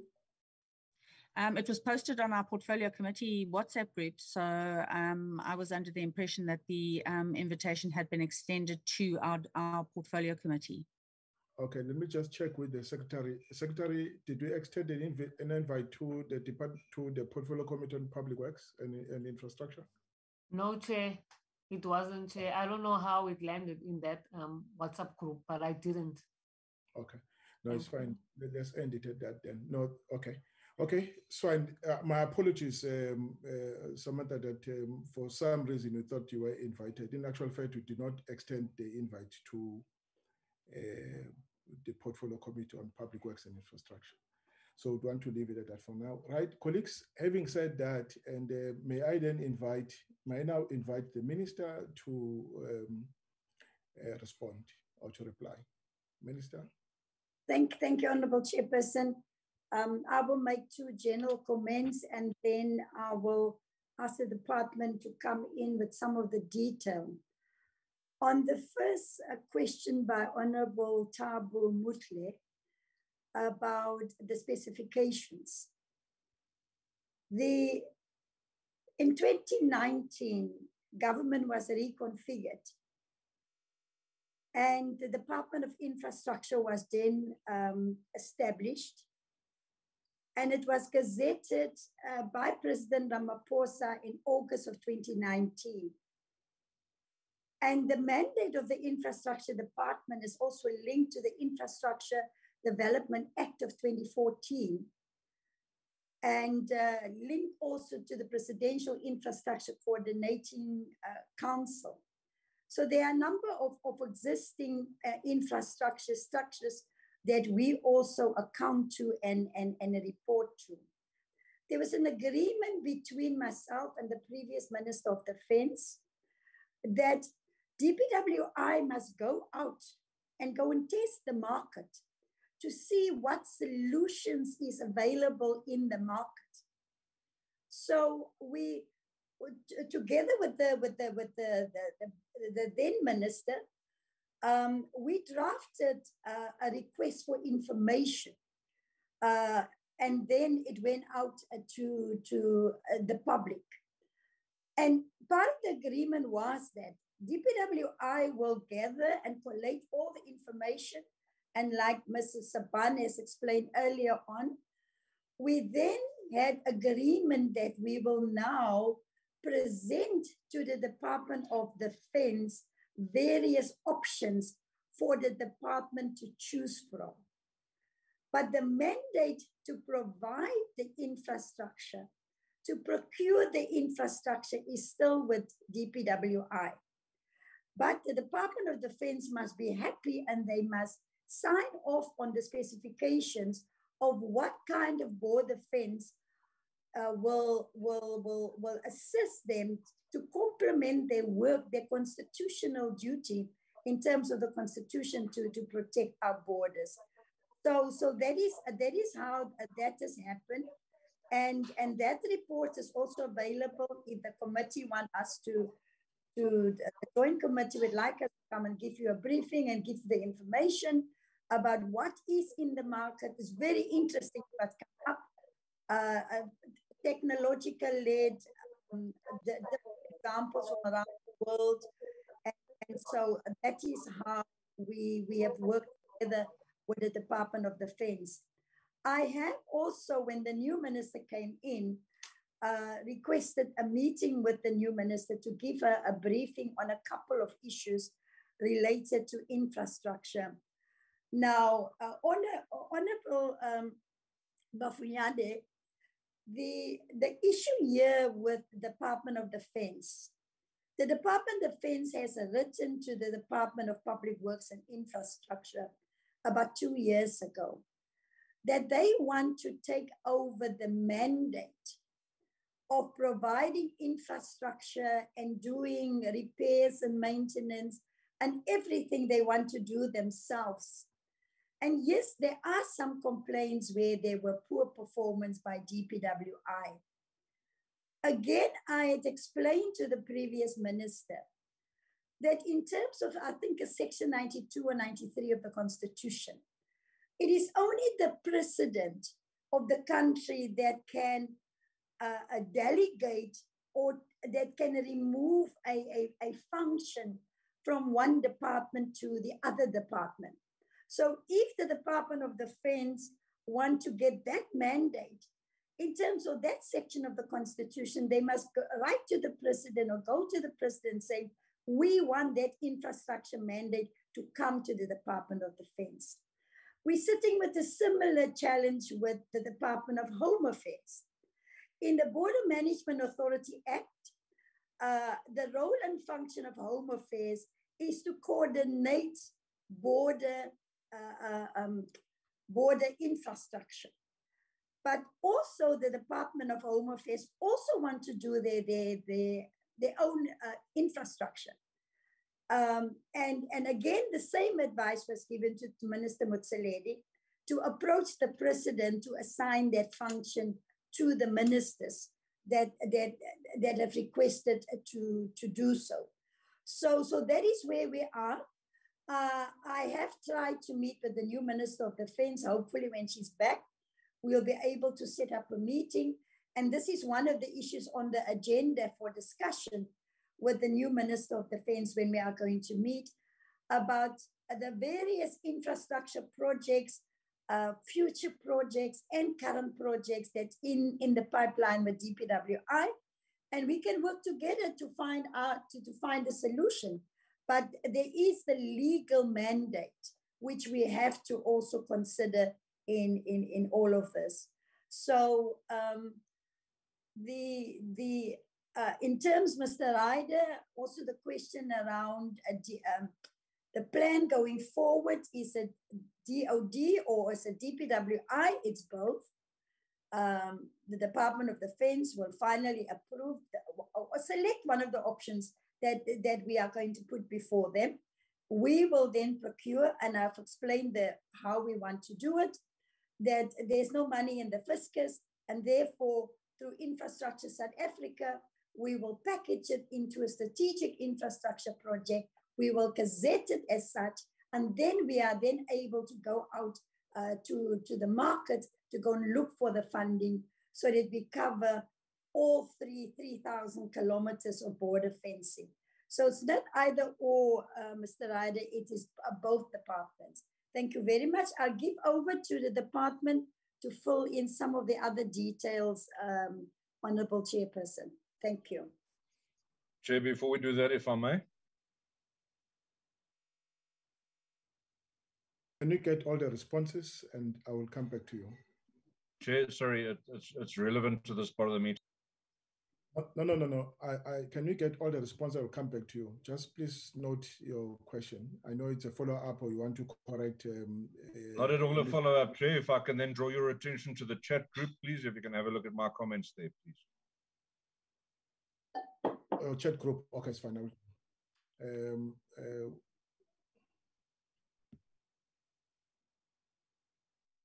All right, colleagues, the minister was asking some addition from the members of staff.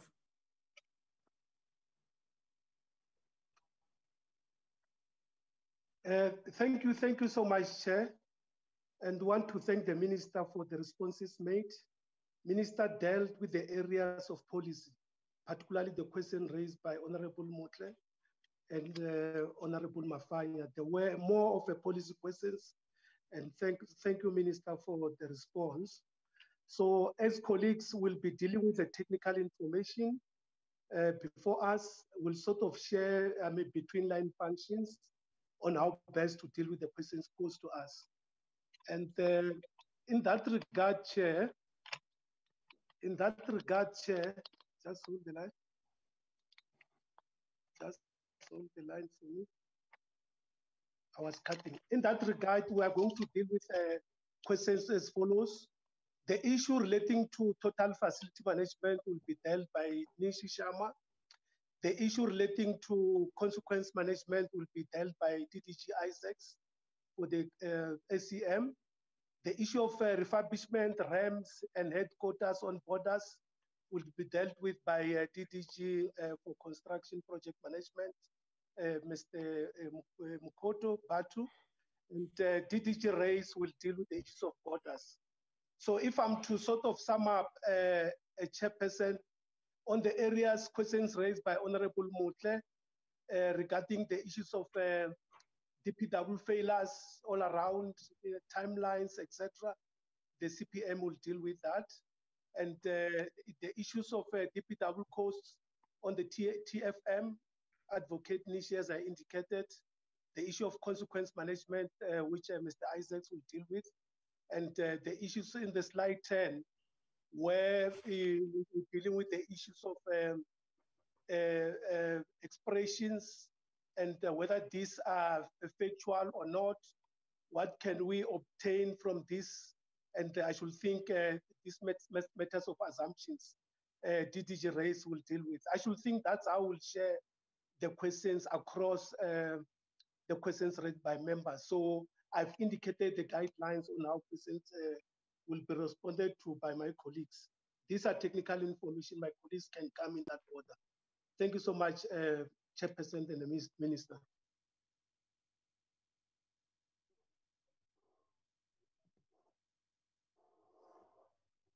Okay, in that order.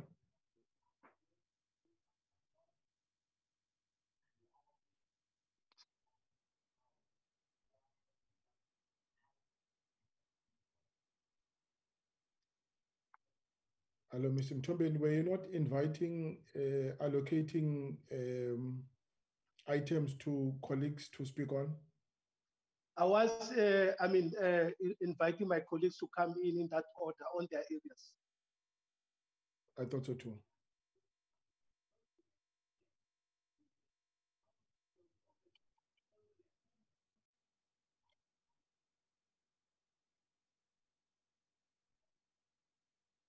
Colleagues, come in that manner. We can start with Advocate Nishi Sharma. You deal with the issues of TFM, consequence management, Mr. Isaacs, refurbishment, ramps, headquarters.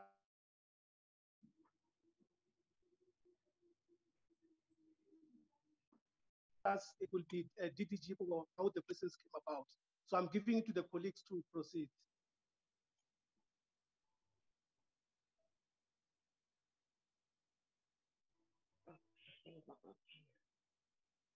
Apologies, Honorable Chair and colleagues and Minister. I'm Nishi Sharma from the Facilities Management Unit. Unfortunately, I may not be able to respond to all the queries, save for, I think there was the honorable member that queried the amount for the TFM for the total period of 3 years. It is an amount of 188 million for the duration of TFM for one military hospital. Just to highlight, the total facilities management contract is in place for maintenance only. It does not include any major repairs or refurbishment. It is currently, as mentioned, covering the aspects of preventative and reactive maintenance on the facility, both for all disciplines, mechanical, electrical, as well as building works that are also covering the critical assets within the facility as highlighted in the PowerPoint presentation, Chair and honorable members. Okay. And the next official to speak.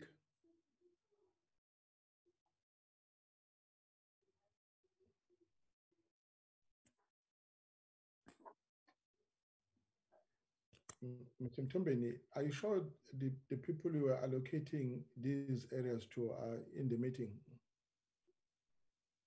Or you assume they were in the meeting? The next one is Mr. Isaacs on the area of consequence management. Mr. Isaacs, are you in the meeting? Good evening, Chairperson and members, and good evening, Minister. and colleagues. Chairperson, with regard to the consequence management, the authority seeking correspondence has been prepared for authorization by the Acting Director General. He would have signed it today, but I accept that it will be done tomorrow, whereafter the briefing notes will be provided by our legal services.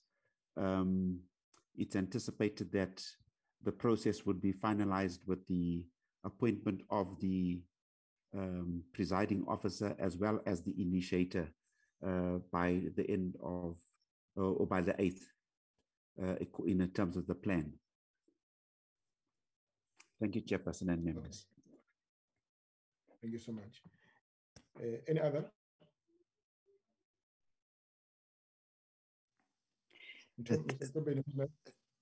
Thank you, Chairperson, honorable members, minister and colleagues. On the issue of the construction projects, a number of projects were discussed during the. I can see that sorry, can you? Sorry. Is it possible to set your video on? I see your car is by the seaside. Thank you, Honorable Chair. I do have a challenge with the video. I will try to work on it as I move along. Okay, sure. Thank you. A number of questions were raised in today's session around the number of projects discussed. There was a project on 2 military hospital that was mentioned. There was a project on the substations for the upgrading of the SANDF headquarters. And these projects have different reasons why they were delayed. And with respect to the 2 military hospitals, the project is completed and it is awaiting a total facilities management. The delays in that project were around the decanting strategy that was put in place, where the project was planned to be implemented in a phased approach because the building was still being used during the construction phase. And there were challenges when the contractor was on site as far as that decanting plan to work around it.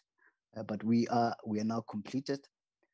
With regards to the SANDF headquarters, we initially reported that this project includes the repair and renovation of about 9 power substations along the Mozambique-RSA borderline. And then the project has reached a sketch plan stage where the designs have been approved. And now that the designs are approved, we are waiting for further directions from our client, Department of Defense, with respect to providing funding and giving us a way forward for the next step, which is the construction phase. We also are working on a number of initiatives to improve on our performance as far as delivering of infrastructure is concerned. We will be happy to provide a report on some of our improvement plans. Thank you, Chair. Okay, thank you very much. Does that conclude all the replies on your side, Mr. Mtombeni? Thank you, Chair. We're still having a DDG for Grace to deal with the matters around the borders. She will come and finalize from that side with a team from UDM. Over to you, DDG Race. Thank you very much, Mr.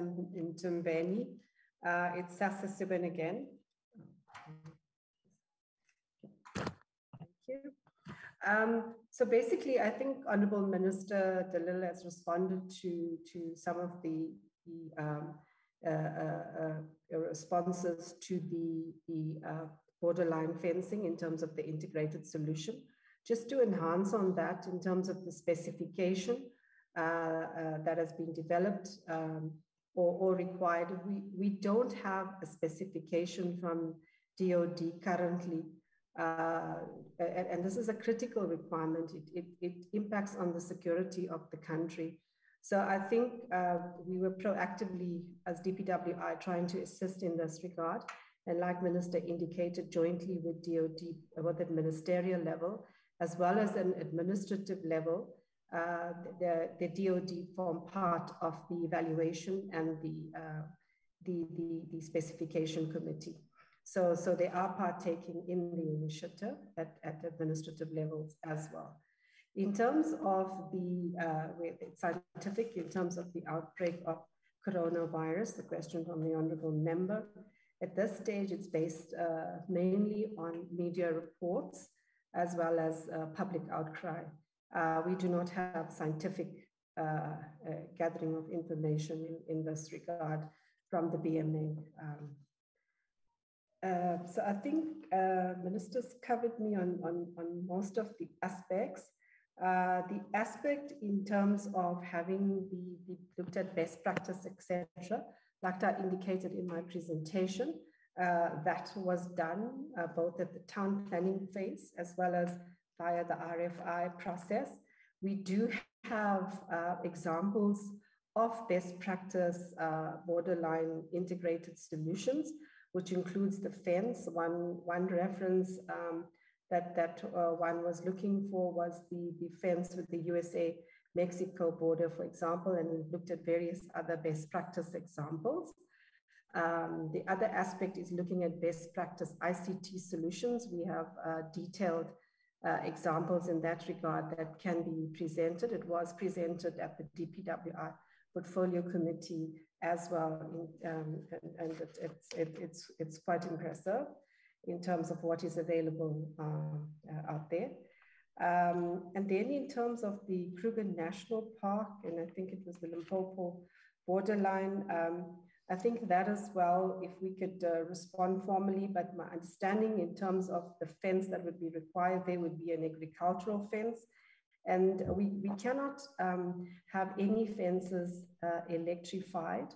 And this is in terms of the human rights requirement, and there's an act governing in that regard. Therefore, the solution that has to be provided has to be one that averts an electric fence, and therefore the one is leaning more towards the ICT solution with cameras, etc., supported by that. In terms of surveillance and that type of equipment and apparatus. And that then also supports the monitoring of the fences. That would have to be done via an ICT solution, but controlled and monitored specifically by the Department of Defense so that they could react accordingly. And all of this is embodied in that integrated borderline solution. With regards to the MOU is specific to the borderline solution. And if it's going to be converted to the protocol agreement, it will then also align to that. In terms of the way forward on how we look at the general relationship and in terms of the services we provide to the DOD, that we in development with a service level agreement supported by service delivery standards that will outline the service we provide relevant to infrastructure with the associated timelines, etc. That is in development at the moment. Thank you, Chairperson and honorable members, Honorable Minister. Okay, all right. I think that takes care of all the questions. Colleagues, Chair, we have one which is not answered. The issues of devolution of 1 Mill Hospital since 2014. I'll give it to DDG CPM to answer because it was also a key question. If they can deal with that, I should think it will conclude responses on our part. Okay. Thank you. Infrastructure. Thank you, Chair, and thank you, DDG Mtombeni. the report that was provided earlier gives a view over the RAMP project, in particular that it is currently under these investigation aspects, and most of the issues are covered in that report that was discussed earlier. The part that I am going to then give only covers what was intended of the RAMP project in its inception. Is that the project was initially executed by the department, as was explained before, and it also included the refurbishment of the first floor pharmacy and some operating theaters. However, during this project, there were elements of a change of scope which were required by the client, and the department could not proceed with that project in that current form. And it was then agreed sometime that the project must then have a different form, and a new project was then registered to cover all the needs of the client. This is sometime in 2011. And while the project was in the planning stages, a decision was then taken in October 2014 for the project to be devolved to the Department of Defense. And that was then done and signed off by the respective accounting officers of both departments. That is the information that I have at this point in time, that from the year 2014, the department was not involved in the project. Thank you. Okay. No, it's fine. That was in 2014 when the function was devolved from Public Works to the Department of Defense. But just a while ago, the minister brought to our attention Section 97 of the Constitution, which talks about a transfer of a function or power from one member of cabinet to another. And she said, as from 2019, with the creation of the Department of Infrastructure, so and the Department of Infrastructure being the responsible for government infrastructure. Now, if you were to devolve and a function from Public Works to any other department, she mentioned the other departments that are calling for a devolution. And then she says, only the president can reassign a function. That is in terms of Section 97. How does that agreement that you signed in 2014 now sit with this position that the minister spoke about?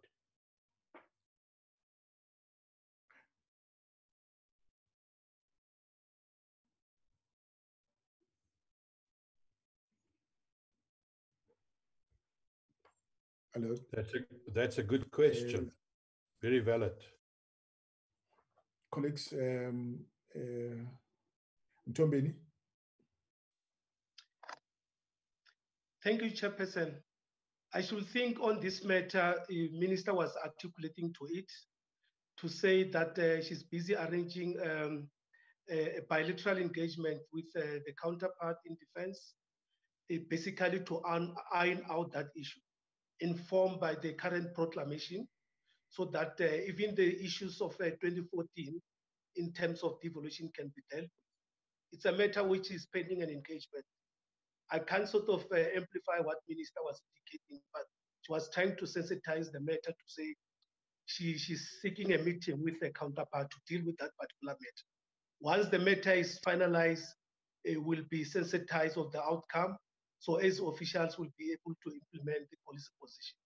Thank you so much. Yes, the minister is in the meeting. It's critical that we get a response on this item because the discussion today is about one military hospital refurbishment, and we don't know where it sits. Is it with DOD or with Public Works? That's all what we want to know. Remember, we're saying this thing is costing us millions of rands,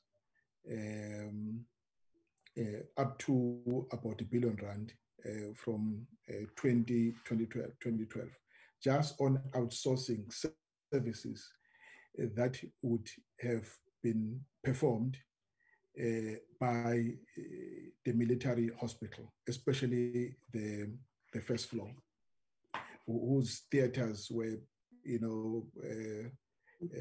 removed, and the pharmacy removed, and so basically leaving the military hospital with very little to do when it cannot perform such specialist function. And they also lost professionals who could not sit in the military hospital because they need to exercise the skill. And when they realize that the skill is no longer needed in the military hospital, because all those services that they were performing have since been undermined by the first floor. They left. Now we want to know what is the situation now. Who do we hold now to account on the ramp project? Is it DOD or Public Works? Honorable Chair, if I may come in. Yes, ma'am. Yes, Minister. Yes, Honorable Chair and honorable members, as you can see, this is just a complete mess. There's no other word to describe it. But according to the Department of Public Works and Infrastructure, they have now taken out a 3-year contract until 2023 to deal with what they call reactive maintenance, whatever that's supposed to mean. I think the best is, and as you know, as the minister, I don't interfere in procurement, but we can make the contract available to the Joint Standing Committee so that we can see exactly what is the role and responsibility of DPWI and the role and responsibility of the Department of Defense. But it does not answer the question, when are we going to fix the first floor of Military One Hospital? Even if that function was devolved to the Department of Defense in 2014, then the Department of Defense must tell us, what have they done to fix the first floor? So there is now, Chairperson, for my reading of the situation, that the one is blaming the other, but we need to get accountability, and we will get the accountability when we can examine those contracts. Now, this devolving of a function happened in 2014. Obviously, it was illegal. You can't devolve a function unless you follow Section 97 of the Constitution. So that's another problem. And the current ones that I'm dealing with is the request of the Border Management Authority, who want to also take over infrastructure, the Department of Defense, who want to take over infrastructure. And my response is being standard. It cannot be done unless we follow that section of the Constitution.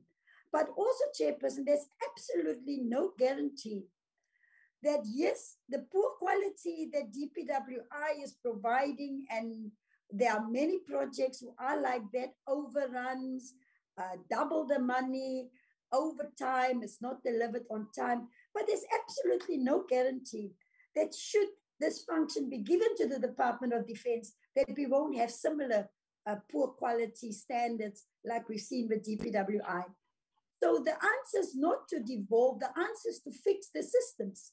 You need to put systems in place that can detect and prevent what we've seen now. And that is why through the Infrastructure South Africa now, we are doing project preparation for every major project. Because if you do it up front, you are able to de-risk the project up front. And that's why, we even went to National Treasury to ask for another 1.5 billion to help us to do project preparation on these big infrastructure projects of government. Because our country is littered all over the show, Chairperson, with unfinished projects, overruns, money finished, but the project is not done. So I don't think that the devolvement of a function will solve all our problems. For me, what it will happen is that the slice of the cake and the slice of the tenders will just be shifted around, but I'm not sure that we're going to get proper quality also. Thank you, Chairperson. No, thank you very much. We obviously need some answers to this. And maybe when we meet next, the Department of Public Works and Infrastructure and the DOD would have met to sort out this mess. This project is an unmitigated disaster. Yes.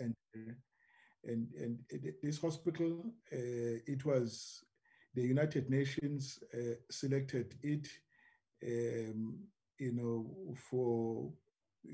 to provide health services to people deployed on peace mission, on peacekeeping missions, that if for whatever reason they need healthcare and they happen to be in the countries or countries next to South Africa, and South Africa is accredited as level 4 hospital, and therefore they would receive care from there.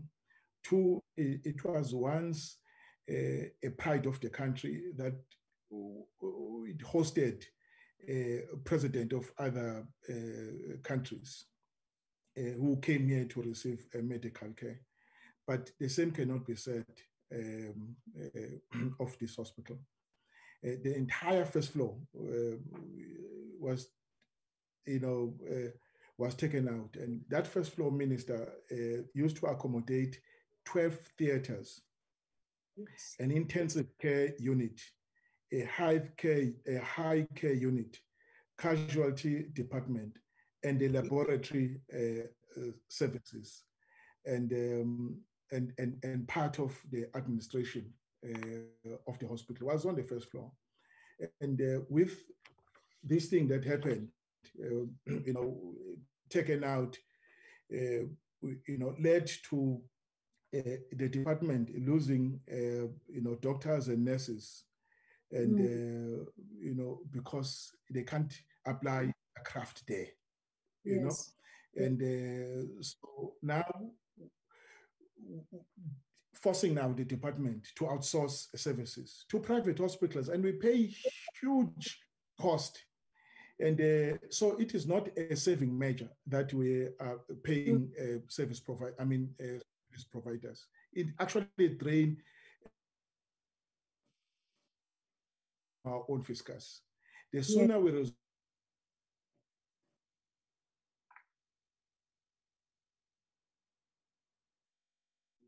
is one military hospital. It remains is a one military hospital in name only, and all that was there is just disappeared. So that is our major concern, Minister. Hence, we thought this matter must feature prominently on the agenda of this committee, and get the two ministers and the two departmental officials to talk to us about what they are doing about it, and also the way forward. Is the way forward that we are not clear whether the two departments are clear on how to move forward, especially now that even the location of the function is still not clear. Like we are saying, Minister, it was illegal. That's according to what you are saying, that the function was devolved. Now, if the function was devolved illegally, what does that mean in a country that is governed by rule of law? I don't know. We all swear allegiance to the Constitution, to uphold the Constitution and other laws. And the next thing, we find ourselves moving in the opposite direction. That's my concern. And it's a pity that the department came to this meeting not prepared to talk to us and on the ramp issue. And yet they are spending a lot of money on it. And the acting Director Secretary for Defense wanted to mislead the committee to pretend as if he knew nothing about this ramp. There is no who commissioned it. When we were told, she was in the meeting that it was commissioned by the Chief of the South African Defence Force. She was in the meeting when the SANDF was actually, the current SANDF was actually saying that she has written to the current Chief of the South African Defence Force to escalate the report to her so that she can then share it with the Department of Public Works. Now, be in a meeting of Parliament and misrepresent the true state of affairs. I don't think if that was not a serious offense, I don't know what it is. I don't know what it is. It then goes into the fitness of the people that were appointed to act as in certain positions. And I can't say any stronger than this, and except to say that this meeting has not been a success, but thanks to the Minister of Public Works who honored her appointment with us, was very sincere in her presentation, and she appears to be willing to find a solution to this problem. And she has even gone to an extent of applying consequence management. The department that has been sitting with this report from December last year is now a year later. We're not hearing anything of the sort. They received the report in April, they're now actioning. They're saying, our staff are implicated. Look, let's call them to account. Let's hold them accountable. Let's charge them. And so that they can state their side of. They're not even disputing this report. They're not saying we will not party to the decision to appoint the consultants to investigate. They're saying, this report is like this, and therefore, the staff, the implicated people must come to answer. They've done it, but we're not hearing that the department has done anything. If anything, and they are passing back, and you're calling for the information is not available. And they want to select what they want to talk to us about. And they still call that accountability.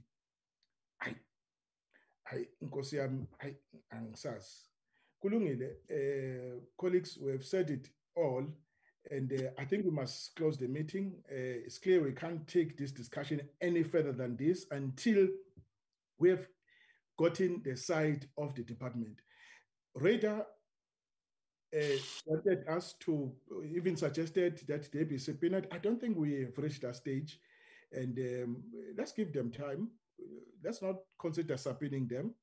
And the minister is abroad, the SANDF is abroad, though they knew that the item was up. If they wanted us not to put the item, they should have advised us at least last week, the previous week, to say, look, we're not available the following week. Could this item be either brought forward or shifted to sometime later? And once there's still enough to adjust the program, they must say it on the committee. I said the committee determines the agenda. If there has to be any change to the agenda, that must be reported in this meeting, and comrades and the colleagues agree to any change, so that we all know that this matter is no longer on the agenda the following week. We've been moved to another day. So this thing of thinking that they can call the chair outside this meeting a day or two before the meeting and say, "Ooh," as if they've just woken up to that reality that they're not going to be available. I just cannot accept it. Chairperson, I want to support you, and I think you have summed it up very well. I think we are incredibly disappointed, and Dr. Gumede must convey that message without any excuses.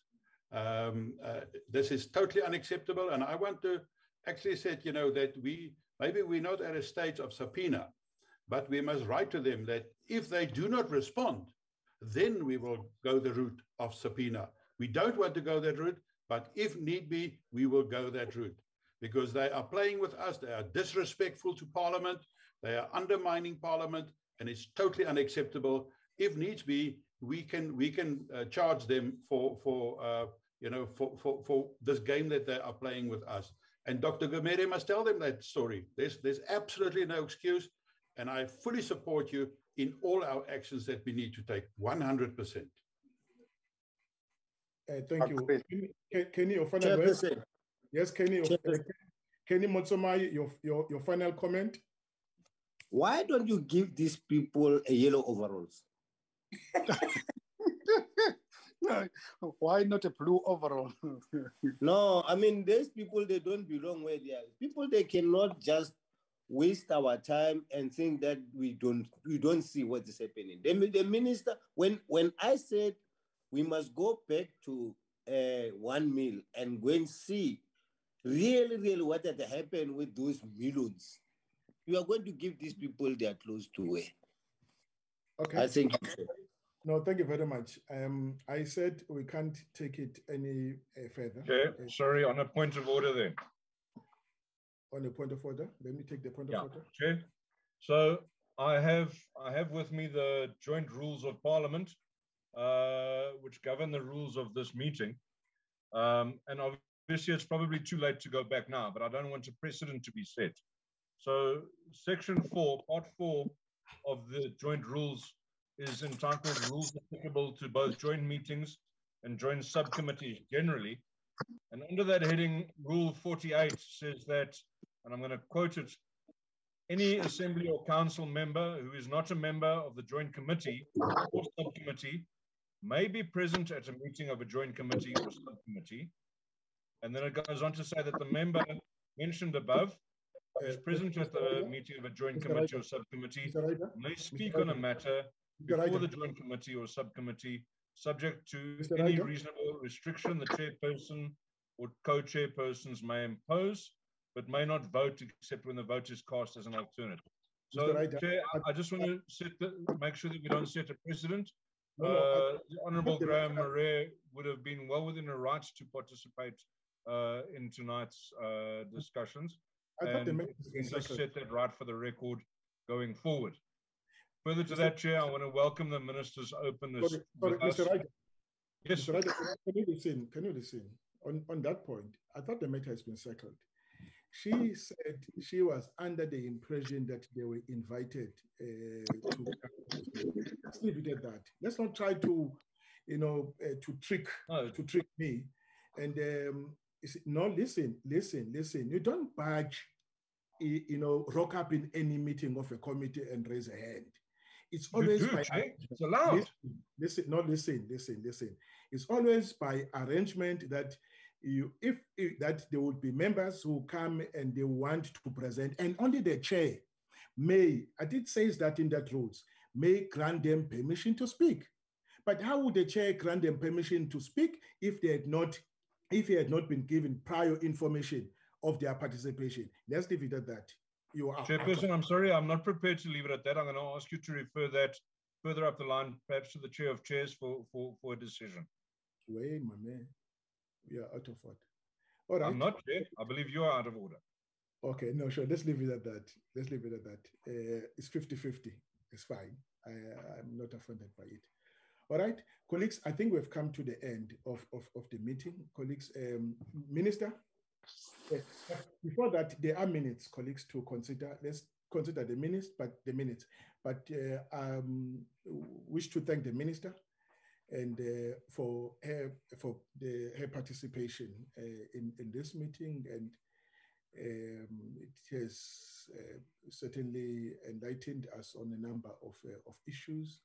And Minister and the team, thank you very much. And we say a goodbye to us. Thank you. Thank you, Minister. Thank you very much. Okay.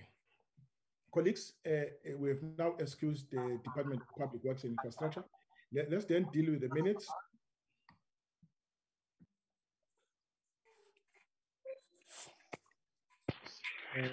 Mr. Ryder, were you in the meeting of the 25th of November?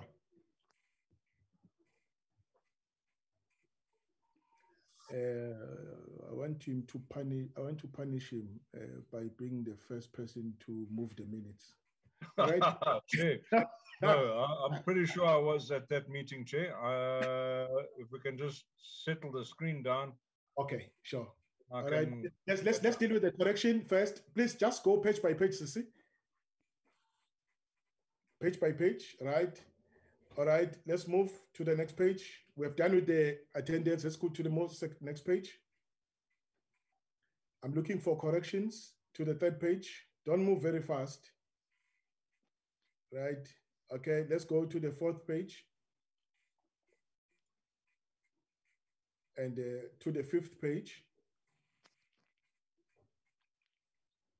Right, let's go to the last page. Oh, it's last part one. All right. Okay, let's go to the next page. Oh, that was the last page. All right.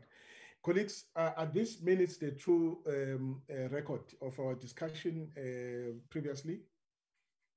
Can I get a mover? Yeah, I'll accept your punishment. I was in the meeting and I'll therefore move for the adoption of the minutes. Your sins are pardoned. Thank you very much. The minutes have been moved. And then thank you so much. Tabu Mutle seconded the minutes. It's a fair reflection of the truth, yes. Yes. Okay. The second minutes.